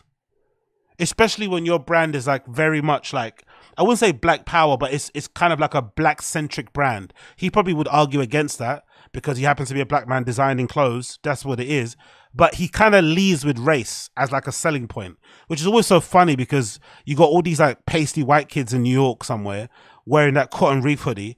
And that cotton reef hoodie is extreme. I wouldn't say it's racially charged, but it has racial connotations to it. So to see all these kids just wearing that cotton reef hoodie and sweats like it's just a thing, despite the, you know, the iconography and the messaging behind it being very deep rooted and being, especially when it comes to American slavery and stuff, it's just interesting. But that would be an interesting question to ask him. Not, again, probably wouldn't answer the question. Doesn't really matter who you fuck, who gives a fuck really. But if you're going to be the rah-rah black power guy and you're going to call a brand systemically racist, you went into this alleged racist company and you end up finding the love of your life there, you end up marrying. So how racist is it really? Was she the only not racist one there? Is James Jebbia the racist one? Like, how far does racism go? Because allegedly other black people work there. Would they accuse the company of being racist? Or would they just say it's a little bit of a what you call it? It's a little bit of a hard place to maneuver, because I'd imagine from the outside looking in, I'd imagine James Jebbia, who's still very much involved in Supreme, who still runs the brand day to day, probably finds it very difficult to relinquish control. Probably isn't good at delegating, right? There's probably a lot of that sort of stuff going on. There's probably not a lot of like direct communication, because people have been there for so long, things kind of get left unsaid. Maybe feelings kind of get hurt. Maybe people's responsibilities get taken away. Maybe they don't have much ownership. Maybe there's not a lot of room to grow because people don't leave the company. Like, for goodness sake, that Erin McGee woman, I've known about her ever since I used to post on Hypebeast forums, and she's still there. So I'm sure there's other people like her who have been there 10, 15 plus years. So you can't really progress in a company that keeps, is quite lean, is a small operation, when no one leaves. So it's hard to really kind of develop and evolve your career. So maybe it was always like that before even Tremaine even arrived there. So, maybe you should do your research and kind of find out about the working environment. Maybe you don't know until you get there, but you get there. And I think part of working in the corporate world is understanding how to navigate the corporate world, like quickly realizing, okay, cool, this is how they work. This is what they expect. This is what they don't expect. This is what they put up with. This is what they don't put up with. Like negotiating and navigating that is an essential part of being successful. That's why Virgil Abloh was such a G, RIP to the great, because he was able to work with these big corporations, these big brands, these big conglomerates and stuff, while still kind of doing his own thing. But he basically was able to do the thing that Kanye couldn't do, right? Which was work with corporations and kind of, be able to get his ideas off on that grand scale. And I think, to be completely honest, it's probably more of a failure on Tremaine that he wasn't able to do that, as opposed to Supreme stifling him, silencing him, not giving him a voice. It's like, because they hired you. They probably paid you a good salary. They gave you a prestigious position, which probably gave you a lot of clout, I'm assuming. I don't know how valuable that is, but still it kind of gave it to you. Loads of good press. Like, they hired you in the first place. So how systemically racist can they be if they hire you? Were you like a token hire then? Does that go back to what Kanye said when he said, like, you were what did he say? Like, I think Kanye said that to him, right? Kanye said something like he was a token black hire or something after Virgil passed. That was the next kind of person all the brands were going to hire to seem like they were like with the culture and shit. Like, because if you admit Supreme is systemic racist, then you also have to admit that you got used, that you was like a puppet. You were basically a pawn that they use in order, a plant, as people like to say, to kind of, change the message or change how Supreme was viewed. Is that the case? If that's the case, that's also kind of bad. So I don't know. I look at this stuff and I'm just like, why? We don't need this. It doesn't really do or say anything. But then again, to be fair to Tremaine, this could also be more to do with the Barbara Kruger thing than Supreme. Because Barbara Kruger originally was the person known for that particular font that you see from Supreme in that box logo. I think it's like an Helvetica font or something. And a lot of her artwork, she uses words to kind of get across a message, to get across a feeling, to say something about the world that she's living in. And maybe that's what Tremaine is doing. And obviously it just happens to be he worked Supreme, so it kind of lends itself. And obviously working with Alpha Jafa, somebody who went to work with me as Supreme. But I just feel like it's unnecessary. I wouldn't say it's tasteless. It's just unnecessary, really. And I think the guy needs to move on and just kind of, let bygones be bygones. It is what it is. But let's actually check the comments. I'm curious to see what people are saying in the comments about this whole thing, because it seems like a gigantic waste of time. Another one says, someone says here, you're not Supreme. Cool message though. Another one says, I ain't gonna lie, bruh. I seen your lady, and if that's what these clothes attract, I don't even need to be in this brand. Watermelons made me stop checking the site, but your wife is, okay, this is too much. Your wife is so weak, I can't even super the, so what? You have to want to fuck his wife to buy his clothes. What? People on the internet are bizarre. Rejected idea. Another one said, this is powerful. All the naysayers are systemic racists showing, okay, this is insane. If you don't like the idea, you're also systemically racist. Okay, I guess I am too, right? I'm systemically racist. Cool. Another one says, that looks like a High Sparrow from Game of Thrones. Make him uncomfortable. Come on, Tremaine. Need it. Raw eyes. You have a white wife, someone says here. Let's see what the comments are saying here. Don't care, your wife is white. I love this, Tremaine Emory, someone says. Business is business. I like what you stand for. No one's buying a shirt with chicken or watermelon. Whoever thought this was a good idea needs to be fired. Someone says here, corny ass brand. If you buy this hoodie, you're a clown. Womp womp, someone says. Let's see the other stuff. Actually, let's actually go to his page, because sometimes his page is a bit more charged than most places. Whoa, look at that. Look at the comments. 200, 300. Okay, cool. Let's go back. Let's go to this image and see what the comments are saying. 262 comments. You're the worst thing to happen to Supreme. And yay, yo daddy. Bloody hell. Some white kid here. Is it? I don't know if he's white or not. You're the worst thing to happen to Supreme. Another one. Performative ass art. Bro is happily married to a white woman. Again, that shouldn't matter. That doesn't matter who he's married to. But it is interesting, just as an observation. When you are a rah-rah black guy and you're using your brand as a platform to kind of, you know, speak about race issues and to kind of forward the black message, whatever you're trying to do with the brand, who knows? Maybe he will dispute that.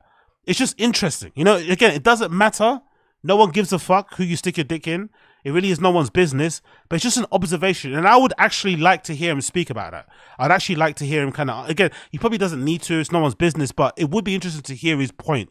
Like, how you have this brand that you're always shouting to the rooftops about, especially in terms of it representing black people and shit and their struggles, especially in America, with you kind of trying to tell the story of slavery in a modern way, with you trying to, you know, retell maybe some of your history through the clothes, whatever it may be, blah, blah, blah, blah, blah. How do you then do all that and then be a, you know, just a question. Doesn't really matter, really, but it's a question.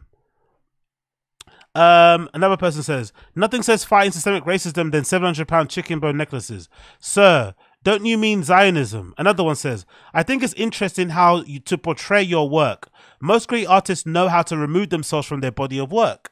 No right or wrong about telling a story, whatever feels the best. The haters can't help but watch, and the people who love you will support naturally. Executed well, T. But isn't that criticism at the beginning? You're almost saying what everyone is saying. He can't separate his own personal vendettas, agendas, and experiences from the brand. And it's maybe damaging it, especially because people will keep viewing him as being bitter and being petty and just not be able to move on from this whole affair, even though maybe that's not the case. Another one says, and you profit from it. Did he reply to that one? No. Another one says, fire, fire. Why not spell it America-KKK? Missed the opportunity there. Another one says, systemic racism controls America and pays your bills too. Another one says, touche. All because of Zionism and Illuminati. Clap, clap, clap. Illegal business controls America. Bro married a white woman. Thank you for making them accountable. Yet your wife works as... Yeah, that's the funny thing. Allegedly, that wife that he met worked at Supreme. That's one of the, you know, although it was a bad experience, it kind of went good because he would met love of his life. But it's an interesting place to be at, really. It's just interesting because you're doing all this stuff and you're kind of making her job hard, isn't it? It's kind of making her job a bit uncomfortable, you would imagine, right? Tremaine, you have yet to miss aesthetically pleasing representative of you, not just your story, but everyone that represents you. This gets me excited, worked up and out of bed in the morning. You're getting excited and ready to go out of the bed in the morning because someone made a hoodie. Okay. Real question, can they sue him for this? Generally asking, I guess, who knows? My dog, imitation is the highest form of flattery. I hate that quote because it depends who's copying you. Sometimes imitation can ruin the original work, so that's not necessarily true. Damn, that's Cocky the Boss. La Rage T. Woo. This is absolutely hilarious. LOL, bravo. Anyway, let's see how it transpired. Let's see how it goes. I find it kind of corny, kind of lame personally. Just as lame as Kanye when he was doing all that tremendous stuff. I thought that was super dumb and redacted. And yeah, I won't be buying any of this shit. It's obviously not for me, but I'm sure there's people out there that will like it.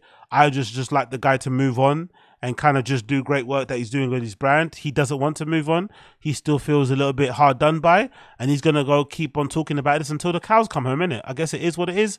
I guess it is what it blood clot is. We've also got some more comments here, actually, courtesy of Stay Grounded TV. Let's actually see these ones. Stay Grounded TV also reported on it. Let's see what they say in their comments. They say here, I fuck with Tremaine heavy, but Supreme isn't racist for not allowing him to put a slaves on a t-shirt. I agree with this. not only is that insensitive, it wouldn't want to see it on any shirt. I wouldn't want to see under Supreme. If anything, that would be racist if they released those under the brand and profited from those designs. It's just not necessary, really, isn't it? And maybe the Supreme that was quote unquote independent, maybe they would have done it. Maybe they would have taken that risk. But Supreme that's been bought by what, VF Corp or whatever it may be, they're probably a bit risk averse. They don't want to get into those racial issues. They just about managed to get through, you know, the Black Lives Matter riots and all that shit in America. Just about managed to squeak through that unharmed. They just don't want to bring any negative attention to themselves. So I understand why they didn't want to do it. But again, you know, I think he could have done the shirt in just a cleverer way. It just didn't need to be so literal, like as he was trying to do it, based on the designs I think he kind of showed. Tremaine Emory, when somebody finally stops him from profiting of symbols of slavery, angry face. We want Rob 1970 to take over the game again. Oh, big up Rob, by the way. I know him. He's the founder of A-Life. Big up Rob. But married to a blonde woman, they say here. IBCA, someone says here. This is streetwear. Tremendous Supreme was better though. Not rich and famous black person talking about systemic racism. To be fair though, that's who should be talking about it. Let's be fair. If you are a rich and famous black person, you should be talking about systemic racism, because that's the only way it's going to change. When rich and, you know, rich people kind of talk about these sort of issues, that's when things actually change, unfortunately. So I don't think that's a bad thing. Looks like a combo of the design of the Goodfellas one. Bro, all this race shit just played out. Who gives a fuck who does and doesn't like you? Nah, I wouldn't go that far. It's a little bit reductive. Another one says, bro is just trying to make money off race. But that's what but is that a bad thing though? Because that's what his brand is. It's just annoying because it's just like, it's the same trick every single time. But because he makes his, you know, his money off race, is that a bad thing? Like, other companies make their money off one thing only. Do you know what I mean? It's like, it is what it is. Tremaine was creative director of Supreme History. They've only had one in it, so it's not, that's a bit unfair. Yeah, I don't know about the motivation for this, but the actual messaging itself, presentation, diss aside, are tough as fuck. I rock with it. He a nerd. What everyone says here, and that's it. Yeah, most people don't really seem to like it. It seems like, but again, will it matter? Probably not. Most people might go out and buy it. Maybe they won't. Let's wait and see how this transpires. Let's wait and see how all this transpires. Talking about Tremaine, talking about all those people, guess what's happening with Kanye West? Kanye allegedly is going to launch Yeezy Porn. This is real, by the way. This has actually been confirmed by a rep at Yeezy. Kanye is actually going to launch Yeezy Porn. So my theory that I said the other day, that Kanye is really fucking horny, might be true. Might be actually true. Because Kanye looks like he's going the Adam 22 route. He's going to have what? Yeezy Plug.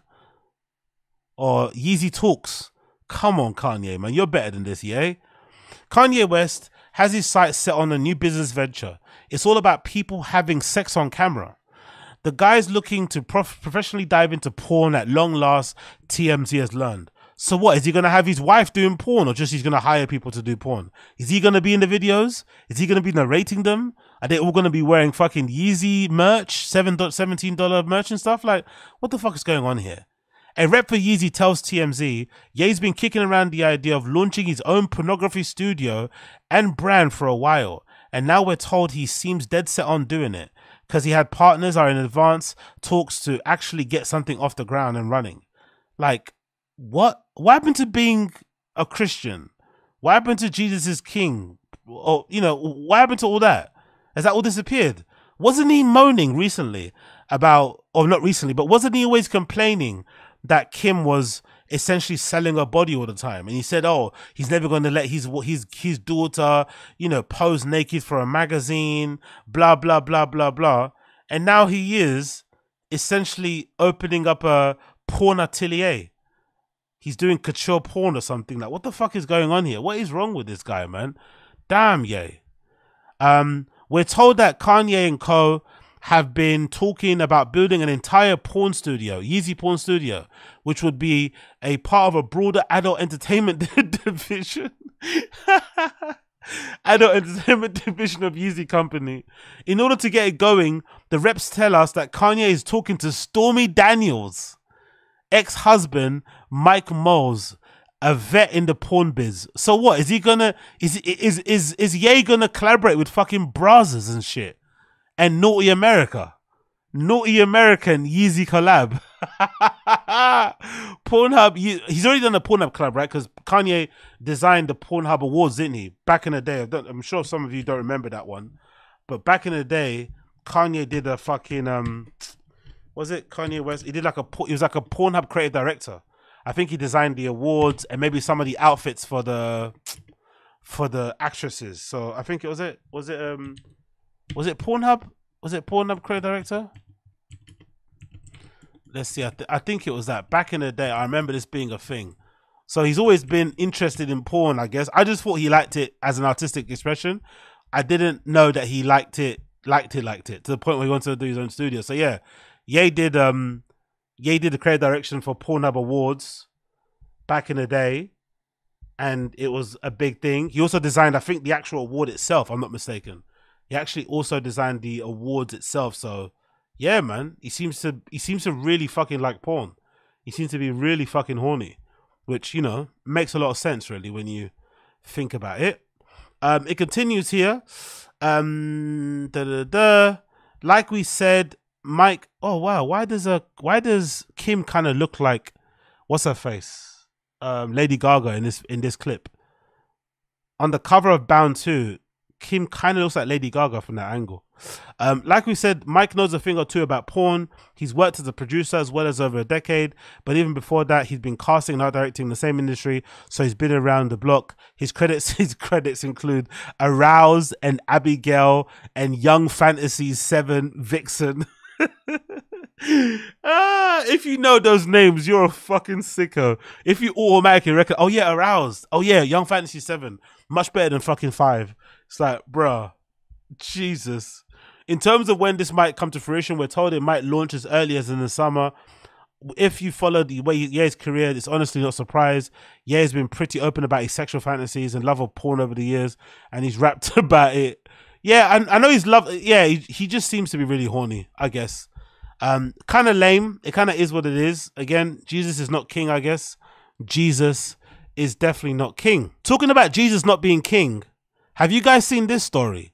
This is pretty wild. And to me, this represents why male sexual assaults and sexual abuse are not taken seriously, and why there is a clear double standards, because some of the memes I've been seeing online, especially from like 50 Cent and shit and other people online, is proof that, you know, when somebody does something untoward towards a dude that involves something to do with sex, it's definitely seen a completely different light than when it happened to a woman. And what am I talking about? Megan Thee Stallion has been accused of harassment by a cameraman who said he was forced to watch her have sex. What does that kind of sound like? It sounds like Diddy, doesn't it? The whole Diddy thing, part of the Cassie lawsuit, was that Diddy allegedly would force Cassie to have sex with porn stars and shit in front of him. And he would watch, or he'd walk in while stuff was happening and stuff. Which is similar to what this accusation is. But for some reason online, everyone's like, oh, that guy should have been happy. He should have been watching. He should have started recording. He should have got involved. People are not taking it seriously at all, which is crazy because this is kind of sick if it's true. Let's continue. A former cameraman of Megan Thee Stallion, who alleges that he was trapped inside a moving vehicle with the hip-hop star in a foreign country while she had sex with a woman, has filed a lawsuit accusing the entertainer of harassment and a hostile work environment. Yeah, that's kind of hostile, right? If somebody forces you to, if your manager forces you to watch them fuck, that's kind of a hostile work environment. I would say that. Emilio Garcia said in a suit filed on Tuesday in Los Angeles County Supreme Court that after the alleged incident, he was warned, don't ever discuss what you saw, and berated, fat-shamed, and treated differently by Megan. The harassment was so severe or pervasive that it created a hostile, abusive work environment that made Garcia's work conditions intolerable, the suit says. This is an employment claim for money with no sexual harassment claim filed and the salacious accusations to attempt to embarrass her. We will deal with this in court, an attorney for Megan Thee Stallion, Alex Spiro, said on Tuesday. Representative of Rock Nation did not respond for requests of comment.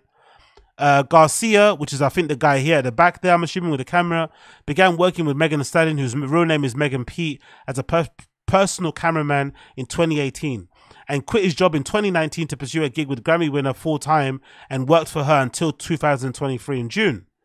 Garcia said in this lawsuit that he traveled with Megan in Ibiza. Oh, this happened in Ibiza. No wonder, bro. The sun, the ket, the MD, the cocaine, the cocktails, the boats. Those are always prime for some freak shit. No wonder. Garcia said in the lawsuit that he traveled with Megan to Ibiza, Spain in June 2022. And that while in the SUV, actually, let's see if we find pictures. Are there any pictures of Megan Thee Stallion in Ibiza in June 2022? Let's see. June 2022, Ibiza. Ibiza. Let's see if she was there. What did she look like there? Do we see any pictures of it? Oh, we do. Wow. Okay, cool. No wonder they were up to some freak shit. She was out there on the boat, bearing skin, hair out, titties out, bum out, nyash out. Oh, shit. Look at that. Party next door. Party. Party Fontaine was there. So she may have cheated on her boyfriend with this woman in a car. That's nice, isn't it? That's lovely. Right? That's super nice to find out years later. That's really nice to find out. God damn, man. I'm getting the feeling now, even though Megan might have been a victim of a shooting, I'm getting the feeling Megan Thee Stallion might not be a nice person. I'm getting the feeling that every single time something happens, the one common denominator seems to be Megan Thee Stallion. Maybe she isn't a good person. Which is weird because she might be a victim and she also might not be a decent person because she seems to have fallen out with everybody. All her OG friends, she don't hang out with them anymore. The Tory Lanez thing is still a bit mad.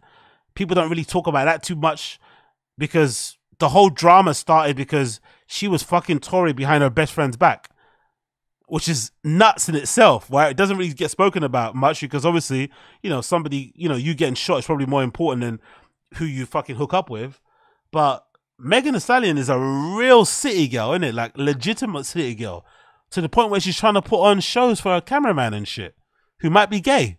It's like he's not interested. He just wants to take pictures and hang out and shit and look cute. He doesn't want to watch you, you know, going pussy for pussy with some girl in the back seat. It's like it's the wrong audience, you know? It's the wrong audience, unfortunately. Let's continue here. Following the day, the rapper asked Garcia whether he was in the car with them that night before. So she didn't even remember who was in the car. She was that fucked. God damn. And when he confirmed he was him, Megan told him, "Don't ever discuss what you saw."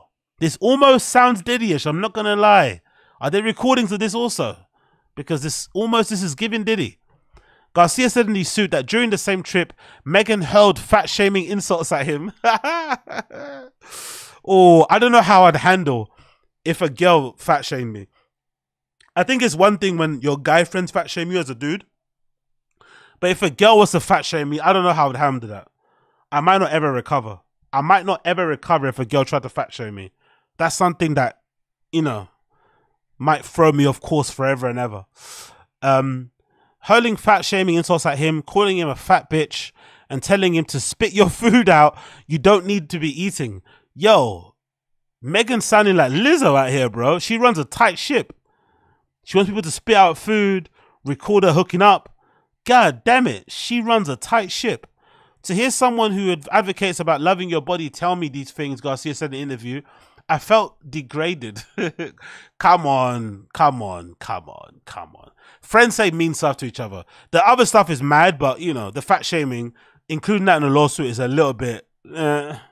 When they returned to the trip, Garcia said in the lawsuit his compensation structure was changed from a monthly flat rate to a pay-by-task system that required him to submit invoice. So she had him on salary. Then when he proved he couldn't be a fun guy, she changed it. This is the thing that's really disturbing because this kind of shows you the dangers of working in such industry. Sometimes the more open you are to doing freak shit, the better your career will advance, right? But then you're also opening yourself up to abuse and harassment and exploitation. That's the issue. If you come in there and just try and work and be professional and just do your shit and head out and go home and sleep before 10 p.m., it might actually harm your career prospects. If you're more involved and you want to get up to the fuck shit, right? And you want to party with a capital P, it might actually help you, but then you also might run into some problems. He said he was expected to provide the same services despite the pay structure change, but alleges that he was treated differently following the Ibiza trip and saw a decrease in bookings Meghan hired him to do. Garcia began to consider quitting the job because of Meghan's possessiveness, combined with a lack of appropriate pay for the amount of time he asks of him, and lack of bookings, the suit said. Garcia remained on the schedule for a June 2023 job, but the night before, Roc Nation notified him his services would no longer be required by Meghan, according to a lawsuit. While working for Meghan, Garcia enjoyed a barrage of relentless sexual and fat-shaming comments, plunging him into a profound emotional distress. When I learned throughout the years is that, especially coming from from an office environment, is, you know, there's no HR department in the entertainment business, Garcia told NBC News in an interview. So if you don't know what you're being done wrong, you don't really know how to advocate for yourself until you start asking. Maybe you start asking your peers. You have representation. They have agents. They have managers. They have attorneys. So I just want to encourage people to advocate for themselves. The alleged behavior caused Garcia to face a loss of earnings and other unemployment benefits, as well as physical injuries, physical sickness, and emotional distress, according to a lawsuit. The suit states that while working for the entertainer, he was without basic insurance coverage and therefore could not get the care he needed. Now he grapples with mounting anxiety, depression, physical distress stemming from a toxic work environment. Oof. Meghan's going to have to settle out of court for this one, isn't it? She's going to have to settle out of court for this one. Meghan just needs to pay our client what he's due, own up to her behavior, and quit this sort of sexual harassment and fat shaming, said Ron Zambrano, the attorney of Garcia, said in a statement to NBC News. Emilia should never have been put in a position of having to be the vehicle with her while she had sex with another woman. Inappropriate is putting it lightly. Exposing this behavior to employees is definitely illegal. Can you imagine if that was a guy did that to a woman? How the timeline will blow up. But because it's an attractive woman doing it to a guy, everyone is just like laughing and kind of mocking the guy and telling him that he should have joined in and shit. It's like, what? Can you imagine if this was like, can you imagine if it was the other way around? How this would have looked? God damn it, bro. Garcia also outlines alleged employment and wage violations that sent on classification as an independent contractor. The lawsuit alleges that Meghan prohibited him from working for anyone else and was denied overtime payment. See, that's a scummy shit. I understand if you don't trust the guy anymore because he seemed a bit uncomfortable when you're hooking up with a girl and you stop giving him bookings. Okay, it's a bit fucked up, but okay.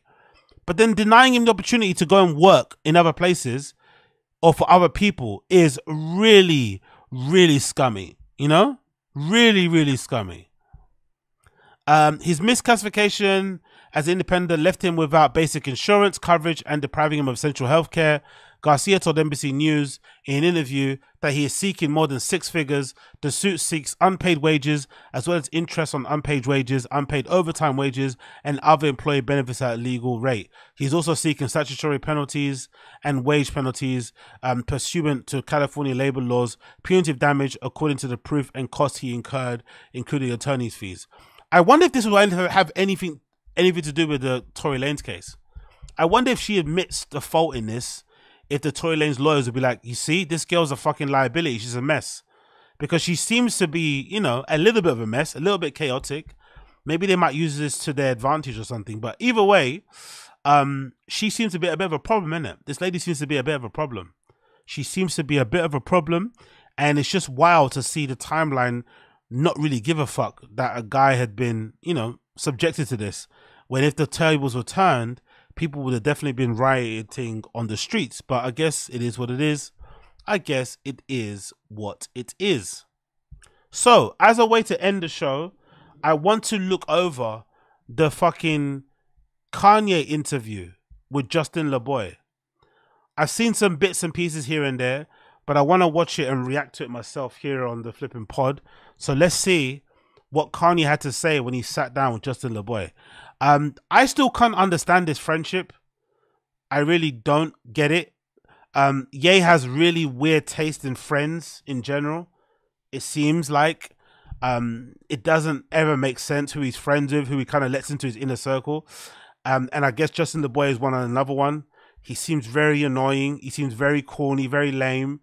His social media page that everyone kind of likes is fucking garbage, right? It's just, I don't know. I just don't see what.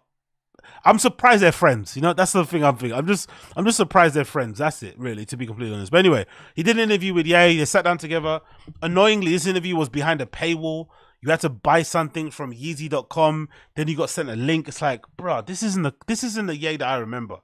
You have to pay for his interview. Like, what the fuck? Like, anyway, whatever. Let's hear what he has to say about everything that's been going on. Justin LaBoy, the king of toxic himself. I'm back, man. I'm feeling good. Y'all know when y'all see me, it's a fucking problem. You know what I'm saying? Y'all thought I wasn't going to ever come back, speak. It's my first fucking episode. I got my brother with me, co-hosting. This ain't no interview. We ain't asking him shit. We talking about y'all. Y'all know when y'all see us together, it gets scary. You know what I'm saying? It's a scary moment. Really dope it up. We here, Chicago in here. What's up? Yeah, I don't even got to introduce you. We're not even going to do all this shit. We just going to get straight into it. The hottest shit in the world right now. Let's jump right in. We saw you and your wife out at Disney. Next, we see reports of a battle. By the way, adults that continually go to Disneyland kind of deserve whatever happens to them, innit? If you're not a fat white woman, or if you don't have kids, what the fuck are you doing at Disney just on your own? As a grown adult, what is wrong with you? And I love Ye, but what is wrong with you? To recharge as a result of your wife being sexually assaulted. Wifey, okay. What happened? How important is it for you to protect your loved ones? Yeah, I mean, it's just.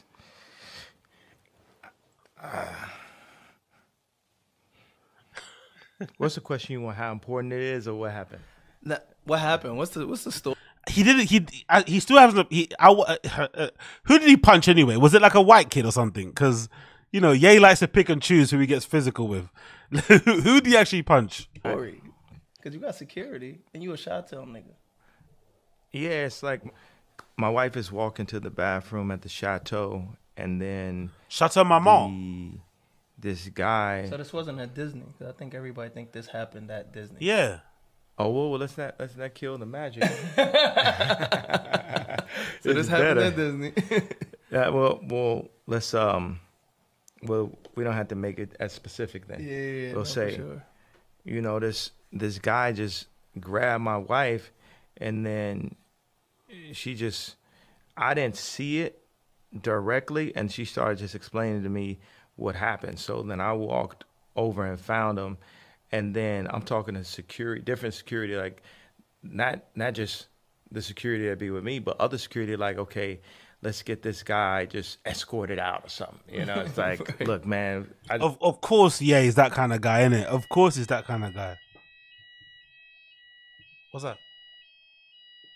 Is that a fire? Long as it's a fire alarm. Come on. Before I nearly had to kind of go down for a fire test there, but we're back. We're all good. False alarm. I just don't want to. And I talked to the guy. I said, "Yo, I need you just need to leave right now." He's like, "Oh, it's okay. It's like, no, it's not okay. It wasn't okay." Then he saw it wasn't okay. He had to go to bed early. Tuck this nigga in. Okay. So he might still be asleep then. Yeah. Chi-town nigga. I don't know what happened. He just sleep though. He had to go to bed early. All right, man. We're going to take it over to this rap beef, man. This is the most entertaining rap beef in a few years. You got Future, Metro, Drake, Kendrick, J. Cole, Ross, Chris Brown, Quavo, The Weeknd. Yeah. What The Weeknd doing? What happened? I mean, Drake and his people taking shots at The Weeknd. They not really feeling how he's fucking with Metro. You know what I'm saying? Because they all from Canada. Yeah. I feel like you started this shit, though. It all started from, I feel like, your Instagram post when you was just like, fuck everybody. And everybody's like, you know what? It's up. We all just going at each other. We tired of all the friendly shit. What's your thoughts on the state of hip hop right now? It's great. It's great for me, you know. Like I'm always on that time. You know, sometimes you see, I put the Instagram up. There's nobody finna play with me. I done been through too much of this shit. I done made more money than anybody ever make at this shit. Had more like hits. Made my own Jordan.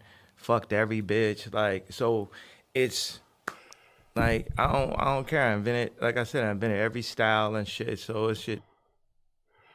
Ye's too grown. Ye has too many kids to be talking like this, man. It's just a bit. Oh. All right, I guess, isn't it? Like, really trying to insert himself into his beef. It's nothing to do with him as well. But anyway, whatever. This shit fun to me, you know. But I'm really into the idea, you know. It's with Drake. That's the whole thing. It's like morality and likability are not connected. They're usually the opposite. Right. Usually the most immoral people are the ones that are the most likable. So if I say I like Drake, it's not because he's a good person. It's because I like him. Right. You understand? What? I got like for everybody. You know, I'm not gonna say love because you got the love that's gonna weaken you. That compromises you. So I got like for everyone, right? And it's just, I think this is a beautiful time. You know, it's like we saving the world. Like you take Drake and Lucien out, that just alters everything because that's such a control thing they had, the algorithm, the way that they work together to fix the numbers and all that. You know, they have them two are working together. Absolutely. Like we're gonna name this nigga after a dragon, some demonic shit like Drake and all this type of shit. Like we're gonna change your name, actor, and do this and shit. Because it's like, you know. I love how much he hates Drake. I love it. It's just so unhinged. It's like, maybe Drake does some stuff to him behind the scenes. Maybe it's the rumors about Drake allegedly fucking Kim. But it just seems so one-sided. The hate levels. I'm sure Drake probably hates Kanye too. But the intensity, the ferocity of the hate on Kanye's side is interesting because he really despises that guy, like really to his core. And it seems like he just despises him because he's more popular currently. Not because he's a better artist, because he's not. Not because he's a better musician, because he's not. Not because he has more hits than him, because he doesn't. He just hates him because he's popular. Because the truth is, if Drake wasn't around and Ye was still doing what Ye does, he'd be the most, talked about person still in hip hop. But because Drake is around, he kind of takes all the attention away. And one thing Ye doesn't like is people not paying attention to him. Hence why he's just inserted himself into his beef when no one said his name. In their heart of hearts, like whether it's like Tubbs and this and that, all of Canada, they love Ye and shit. And I'm invincible. Like even if I died, I wouldn't die and shit. I'm right. Like, so I love when he says this sort of stuff. It's almost like he's trying to goad people into doing something. He always mentions this, if I die. Like, bro, no one's gonna touch you. Do you know what I mean? You're not anywhere. You live in wherever you live. Like, you know what I mean? No one's. You don't have ops that are gonna run you down and stuff. Like, stop bringing that kind of energy, man. Come on, yeah. And as I'm tired of this nigga fucking with me and all this shit, man. So the fact that these niggas is coming together finally, because it's not just about the elimination of Drake. It's like, right. You know how intense that is. The elimination of Drake. Like, really? Because he gets more number ones, because kids seem to like him more and he's more current, you want to eliminate the guy. Like, it's a bit intense. But as a fan of music, it's definitely going to bring us the best music, because for sure, Drake's going to have a couple bars for him. That's going to make Kanye angry. He's going to go in the booth. He's going to have a couple bars and they're going to go back. So we're going to get great entertainment and music from it. But it's just wild to hear him say, I want to eliminate Drake. It's like, what did he do? Did he father one of your children? Eliminate. What did it, like that? And that's the other thing too. No one's saying what their problem is. And the fact that no one's saying what their problem is, my assumption is this. There is no problem. They just don't like the guy. Which is hilarious, right? There is no real beef. They just don't like that he's number one and that he's omnipresent and he doesn't seem to be going away anytime soon. It's like, what, a 15-year run has been like, it feels like so far. And he's not slowing down. Every Spotify rap that comes out, he's fucking number one. You know what I mean? It's like, whoa. Like, we're gonna tear the head off whoever they got that they thought was in control of all this shit. Like, look at this. It's like they running the numbers, they running on radio, they got the smash, and then, you know, it's like now they not playing Lil Wayne no more because he ain't, you know, he's not directly connected with Lucy. And then they go and like buy the Cash Money shit out. Then they like pick and choose who they want. Oh, we're gonna have Migos 1 week, and then we're gonna have Future this, then we had 2 Chainz this, that, and they always pick somebody. Oh, now we're gonna have 21 Savage. You know what I'm saying? It's like they always pick somebody from Atlanta. I'm from Atlanta. I was born in Atlanta. Right. Whatever. You know. How did that even happen though? Like, I mean, before we even get into what happened, who is Lucien Grange? Like, who is he? Because people don't know who he is, and I feel like you have to be higher up to know exactly who he is, and you've got to that level. He's still higher. He's still a hired gun. He's just like a nigga handler. Like, he just control. Like, nigga handler is hilarious. Universal. He run it for him, but he nigga ain't handler. He ain't no overboss or nothing like so that. He not no billionaire nigga like Ye. Yeah, I mean, but he got fucking no, Justin LaBoy. Fucking hell, man. Justin LaCuck. Justin LaSucky. What the fuck is wrong with this guy? Cringe. You know what I'm saying? His money is like infinite. It's just it's a form of energy. It's a tool and shit. You know. Right. It's like, but he is someone who he's like light skin academics, isn't it? Justin LaBoy. He's like light skin academics. This is like if academics was to interview Drake, it'd be just as nauseating. If academics sat down and interviewed Drake, it'd be just as nauseating. It'd be like giggling, like fucking hell, man. Yuck. The constructs of where niggas have been placed, you know, Native Americans, all the combination, because my grandmother's Indian, like, you know what I'm saying? They don't put that in the schools that they in. Kanye is everything. I was born in Atlanta. My grandmother's Indian. My dad was an astronaut. Like, Kanye is hilarious.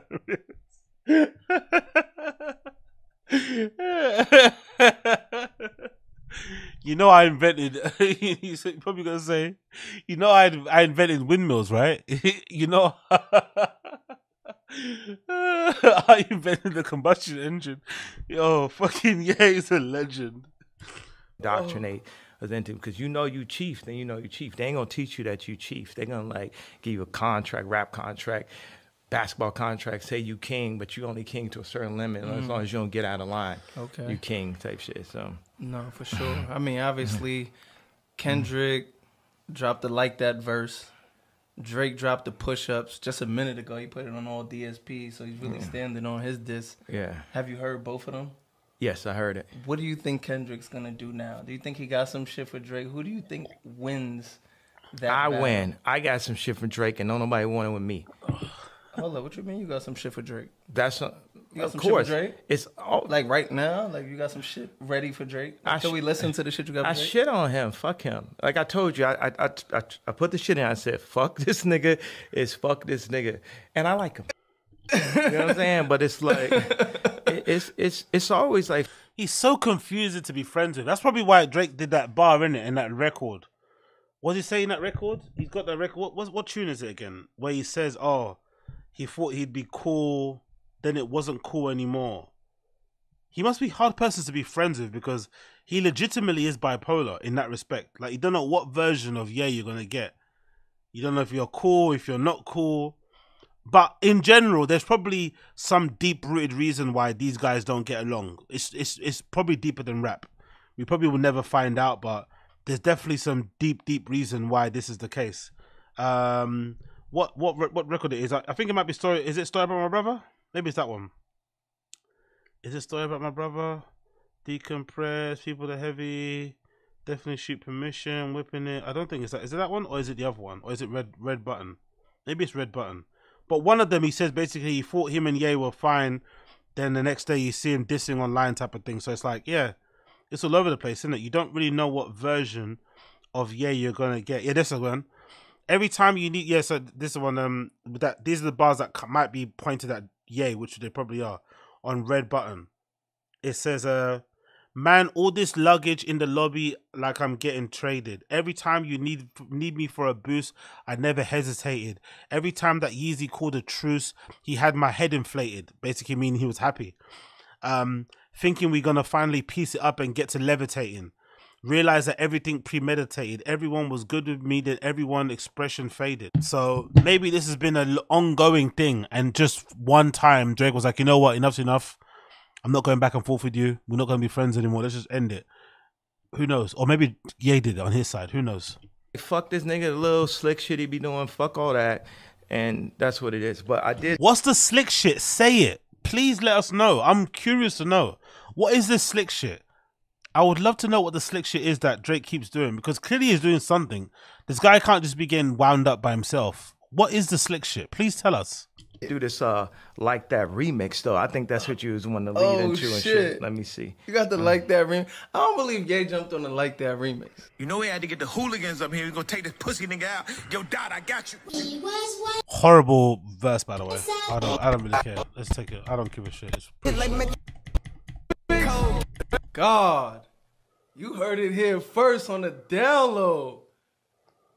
Damn, yeah. I think this guy's cornier than academics. I'm not gonna lie. I think this guy's lamer than academics. Even academics wouldn't do this with Drake.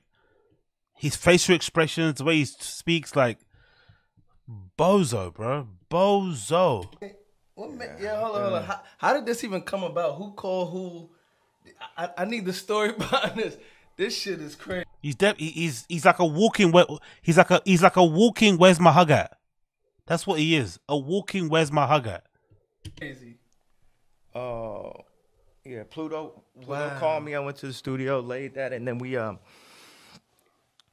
went through the the creative process. So Future is definitely not fucking with Drake. Future's the one that called Ye. Jesus. And the chorus and called the hooligans. Called them out in London to get on a joint. And, everybody was very, very excited about the elimination of Drake. Yo. We were not excited, we was energized. I mean, listen, man, it's a lot to take in. Because like you said, you like people. You and Drake was neighbors once upon a time. That wasn't my choice. Okay. Oh. Okay. That was my choice. Y'all was friends. He was your little bro at one point. Y'all was. I'm just.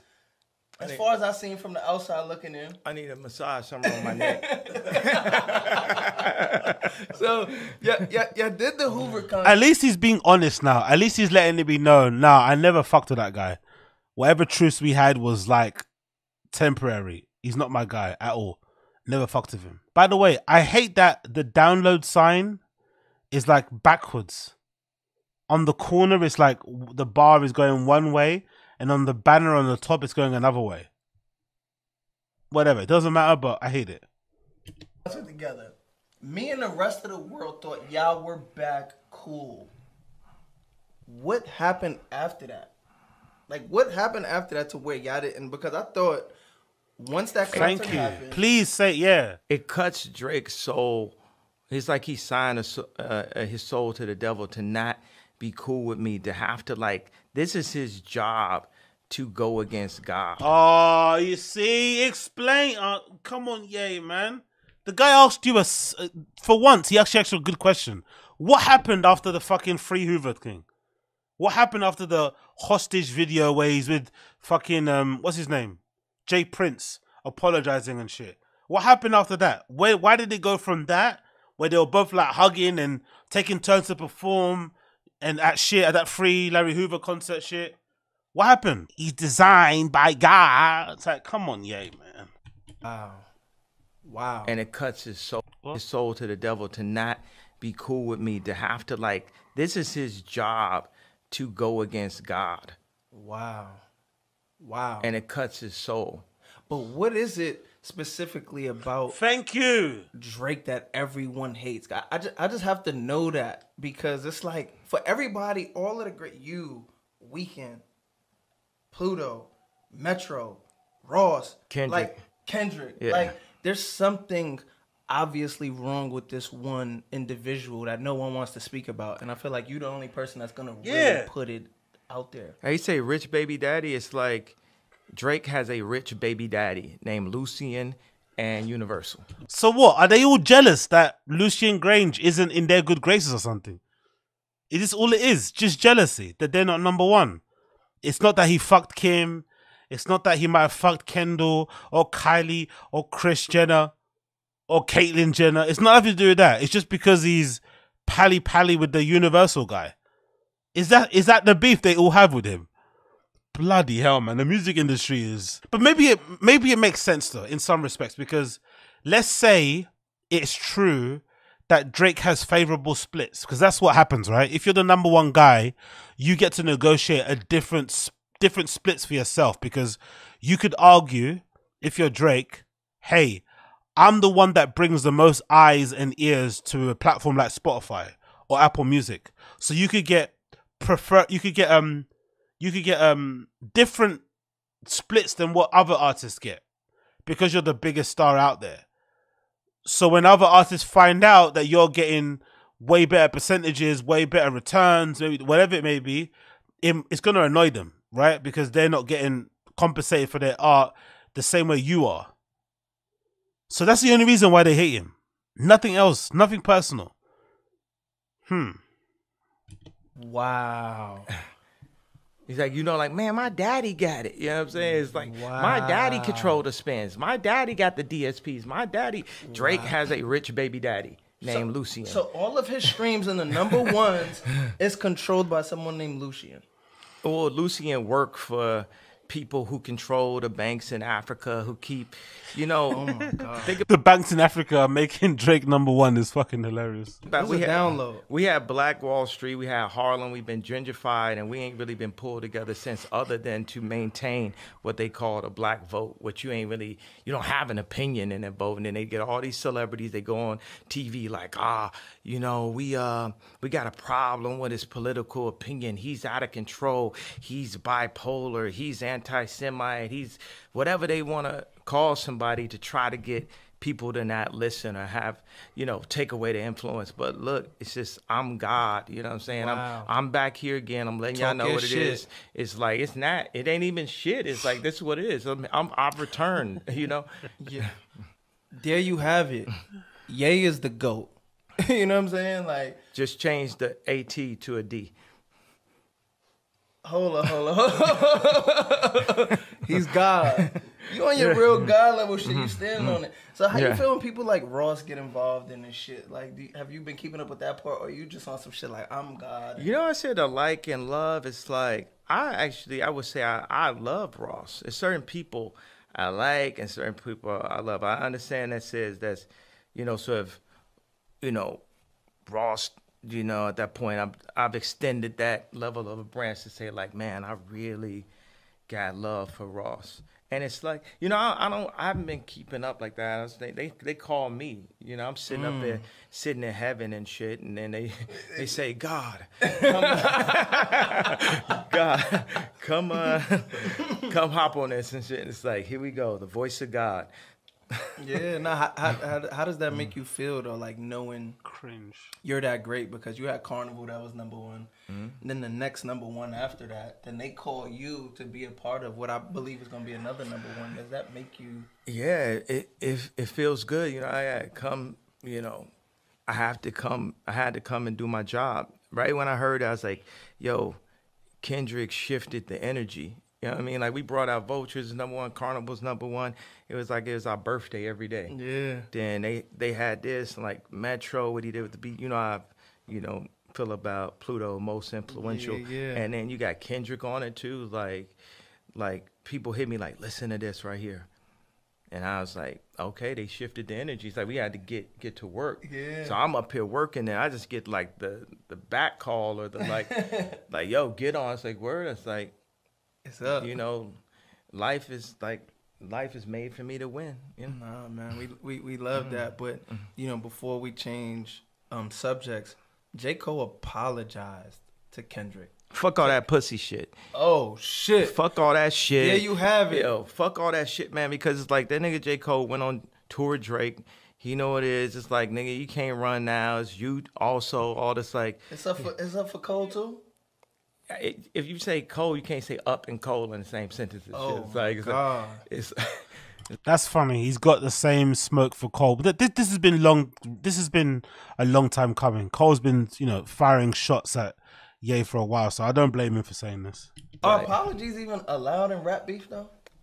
I don't know. I've never seen no shit like that before. I don't listen to J. Cole, so I wouldn't even know. I just heard he had a song called False Idols, and somebody told me it's halfway about me. So it's like that, Wow, there you got it, man. Yeah. When we talk about music, we're gonna always talk about the GOAT. Ye's the GOAT. I mean, he's the only one who got the raps, the production, just everything that embodies this shit. The man. money, the taste. Oh, the money. Why nobody hold on? Why nobody ever beefed about like Ross and Drake arguing about money in houses? Why nobody ever came at you about money? Because I made the most, and we're gonna make the most again. That's what it is. It's like everybody leave Ye alone when it come to money.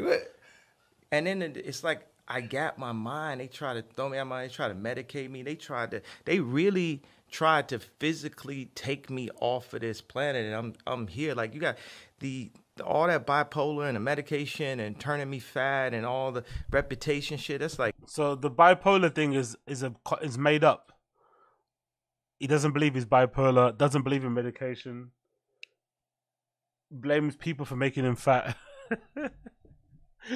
Isn't that just like isn't the fat thing a side effect of bipolar medication anyway? He loves being a victim, innit? I love Ye, but he's a little bit of a victim, innit? He loves being a fucking victim. like Tupac shot up in the elevator. So You're now looking healthy right now too, though. Exactly.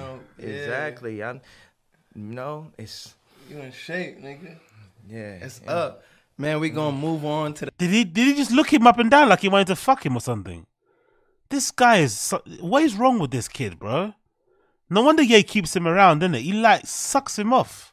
Looking healthy right now too, though. Exactly. Exactly. It's... You in shape, nigga. Fucking hell, man. Man, we gonna move on to the next subject. Once again, bro. This is the Download Podcast. Who's raising these niggas? Who's raising? Did this guy not have a father? Or some sort of father figure? Why are you up here looking up another man saying he looks in shape? Why go on for that? Look in shape, nigga. If Bianca wasn't here, I'd take you in the back room, man, nigga. It's like, what? What? That's my co-host today. The greatest living artist, the greatest living human. Yeah, you niggas cannot afford him to even do anything. It's my brother, though. He pulled up. We moving on now. We got the NBA. We got gambling. Ye doesn't really watch much TV, but we're going to run this by him. There's a Toronto Raptor player named Jonte Porter. He received a lifetime ban from the NBA for violating gambling rules. Is it hypocrisy that the NBA promotes gambling through platforms like PrizePicks and FanDuels, but a ban a nigga for trying to get his money up while he's on an NBA minimum contract? Imagine you get banned for life. Fuck the NBA. There you have it. Hey, you know my feelings about that. They just controlling niggas. They like the house in the hood where you learn to play basketball. The same people that own that house own the house that you get if you make it to the NBA. Let you get out of line, they're gonna send you back to that old house. But while you in line, they like, oh, you could buy a house for your mom, you could buy a house for your family, and most people gonna stay in line on that. They control by the money. Right. I'm not, that's what it is. Okay. NBA is cool. I'm happy to been able to see Michael Jordan when I was growing up, and that was inspiring up to a certain level. But yeah, there you have it. Yeah, he says fuck the NBA. I remember seeing Kobe at a ski resort after I made new slaves. He said, "That's all we are, is high-priced slaves." Wow. You know what I'm saying? But placebos and nocebos, you what a man think he is. So we not the slaves. We are the kingdom, and I'm the head of the kingdom. Yeah. How does it feel to be the head of the kingdom? It always felt good, but just to plant your feet there and know that we run this shit. And Luciano, this is sad, man, because Kanye interviews used to be like showstoppers, and I'm already getting bored. Kanye interviews used to be so important. They used to be so important. Like, you'd kind of stop what you were doing. You'd listen to him in the background when you were in class, or you try and sneak out and listen to him in the toilet. Like Kanye interviews, Kanye mid concert rants would get clipped and uploaded onto YouTube and run up millions of views. This interview is like all over the place. I don't know if he's okay, if he's not okay. He's going on different tangents. He's not answering questions. He's answering some questions. Like, don't run this shit, and it's the same spirit of Mike and Prince, Kendrick. Like, this the spirit. This what we on. You know, this is what we on. You know, this is what I'm on. Period. Ain't nobody scared of nothing. We done been through everything, and that's it. Nobody better play with me. Like, for instance, Dirk sent in a verse, and it said, he said, take my Yeezy shirt off and make it a domat. And he said it 4 times. Yeah, Lil Durk said this. I hit him up. I said, you know, you're breaking my heart. Wow. Who told you to do this? I'm like, wow. I don't know if it's a legal thing that happened, and I'm trying to sit with the man. I'm like, man, this is bad for the city. Who told you to do this, bro? It's just like when J. Cole did the diss track or whatever. It's like, it's one thing, you got Drake. It's like he's really paid to come and do whatever he does and shit, come on my neck, all this type of shit. Right. But it's another thing for somebody like that to come around you. When did Drake come at his neck though? Recently, I'm confused about this, and also the Dirk thing. So Dirk had a line to take off my Yeezys and what, like. So what did Dirk say when he messaged him? It's like, why you? That's all the whole friends enemy kind of talk and shit. Like, but Dirk was on Vultures though. Yeah, and but he was rocking with you. So you telling me he really not rocking with you? He must have never really liked me or whatever. I don't know exactly what it is, but I spoke to this man a few times about, you know, the line. Then he changed the line. Then he changed the line to, I take my Yeezy hat off and get my little hoe that. And I'm just like, why y'all think y'all could play with me? See, they think I'm like, oh, he's gonna get hyped up. Let's watch him. Like, people try to like take your kids and, you know, give you a rap bar, say some lines. Yo, it's like, what? Are you disappointed in Dirk? Honestly, like let's speak real. Like, you my brother. Are you disappointed in Dirk? Oh fucking no, Justin LaBoy, man. Keep your fucking tongue in your mouth, bro. He has a wife. I'm not disappointed. It's like, man, niggas is like, yo, y'all should meet up. Blah, blah, blah. I don't really listen to that much rap. No way. I don't know nobody. I don't know nobody fucking raps, man. I don't even know my own raps. I'll fucking put a mask on and grab a microphone. I don't know. I don't listen to that shit, man. Yeah. Period. I don't listen to nothing, man. I'm just God. Period. That's what you want. You stand on that. Because you have to feel it. You know, obviously we spoke about Drake earlier. Dirk went from Vultures to on tour with Drake. You didn't feel no way about Dirk. I mean, you could be like, we could be vulnerable with each other. That shit was heartbreaking to you, bro. No, it didn't break I ain't had enough heart into it for it to break my heart.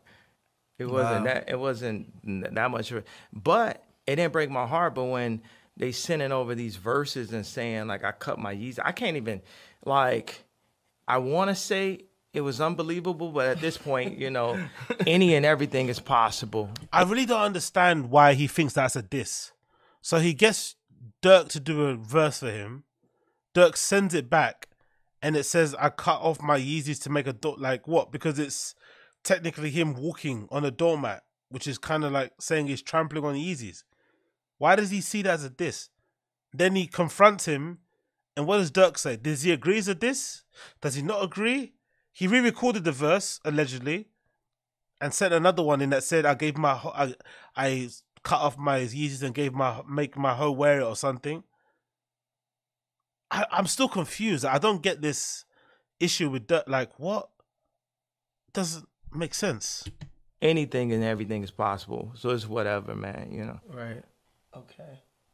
So my next question is, are industry plants really a thing? Because we hear about Illuminati, industry plants. Are industry plants really a thing? And if so, can you give me an example? Because you be talking about people that are plants. I need you to really describe what an industry plant is and who's like the head of the industry plants. I don't really know who that. They never let me in on it. It's like people do cocaine. They go to the bathroom. They don't invite me because I don't do cocaine and shit. You know. So all the Can you imagine how annoying and how manic Ye would be if he was on coke? He's already like this, somewhat sober. Can you imagine what he'd be like on coke? How unbearable he'd be. How long of a rant he'd go on. It's like they probably see like, oh, this nigga got the spirit of his dad. He not gonna be controlled or moved by money. It's like when people go to the league, it's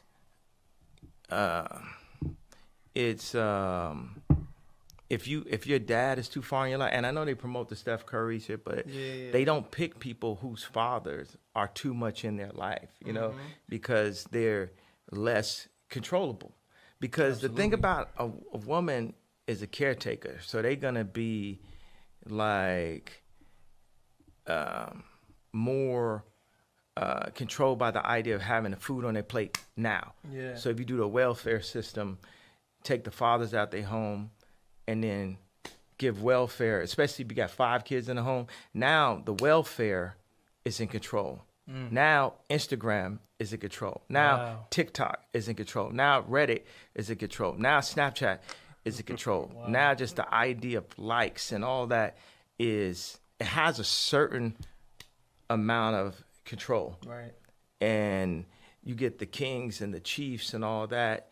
You try to tear down their reputation. You try to come and take them, lock them up. Anybody who ain't play by the rules or play by the game or whatever, you know. So right. You know. And when you say you wasn't invited to these parties, obviously Cat Williams done talked about these parties.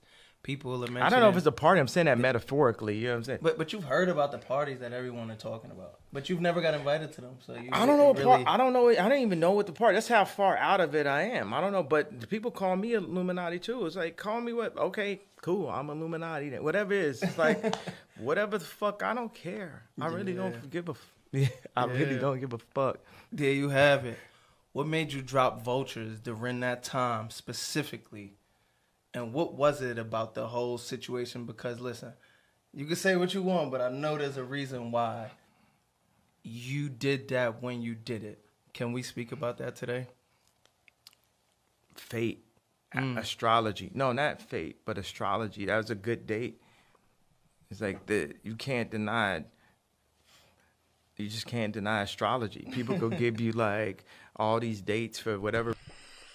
Oh no, Ye's into astrology as well. Oh, couldn't get worse, man. If there's one thing that will send me to sleep, if there's one thing that would make me want to hurl myself out of a window, it's people that get extremely attached or dialed in on astrology and start to talk about you based on your sign. Oh, you're this or you do. It's like, what? What? Because of what? Oh yeah, that's how they are because they're like this. What? Nah. Ye's going outside. Ye's believes in fucking astrology. No, thank you. No, thank you. Religion they want to shove on us and shit like that, but you just can't just follow the dates. When God shit come, God, that's what it is. Yeah. You know, especially because it ain't wasn't on no label where they could turn it down no more. They've been trying to turn it down since Taylor Swift. Right. You know, that's why I say since Taylor Swift, since I had the rolling on the wrist, on the new Jesus, bitch, I turned water to Chris. This for what they did to Chris.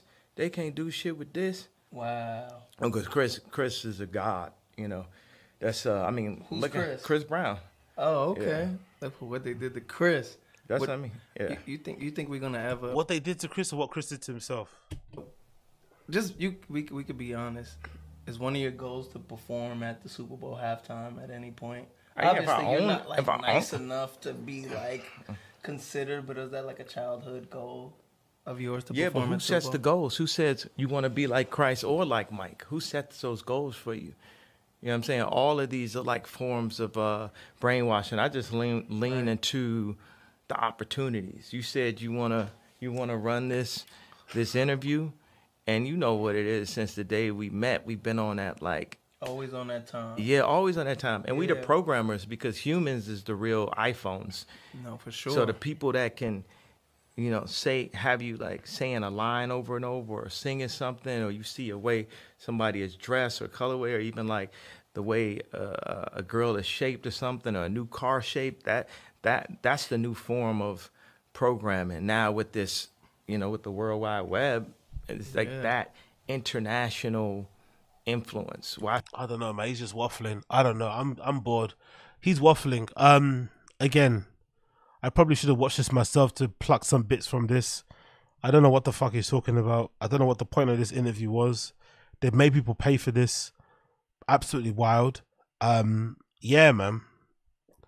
We still have no idea why he doesn't like Drake, apart from him being in the good graces of DSPs and in cahoots with record labels. That seemed to be his greatest crime, is that Drake is really popular.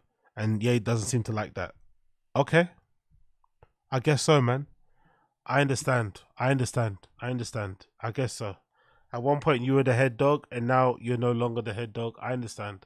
But I can't pretend to say I care. I really can't pretend to say I care. Big up, yeah, regardless. He's still my GOAT. He's still my G. But it's just too much. It's just too much, man. It's just too much. I can't do all that shit. I really can't. So, that's it. That's the Agostinho Zinga Show. Episode number what? 771. Thanks so much for tuning in. Pleasure to see your company, as per usual. If you're watching the live stream or if you're listening to the podcast, make sure you like the stream. Make sure you leave me a 5-star review wherever you see the fucking shows, especially if you listen to it via the podcast app. Leave me a 5-star review on Apple Podcasts. Leave me a 5-star review on Spotify. Wherever you're listening to this later on, I'll be greatly appreciated for that. For those of you else who also want to help out, you know, little like on the stream would definitely go a long way. That's all I basically require from you. And yeah, man, links and everything can be found in the description to get in touch with me or the stuff that I do. And I'm going to sign out with my tune of the day. My tune of the day for this particular pod is going to be Couch Slut the Donkey. Couch Slut the Donkey is my tune of the day. Thank you for those of you who tuned in live. Thank you for those of you that might listen later. Love and appreciate you all. Take care. Enjoy the tune of the day.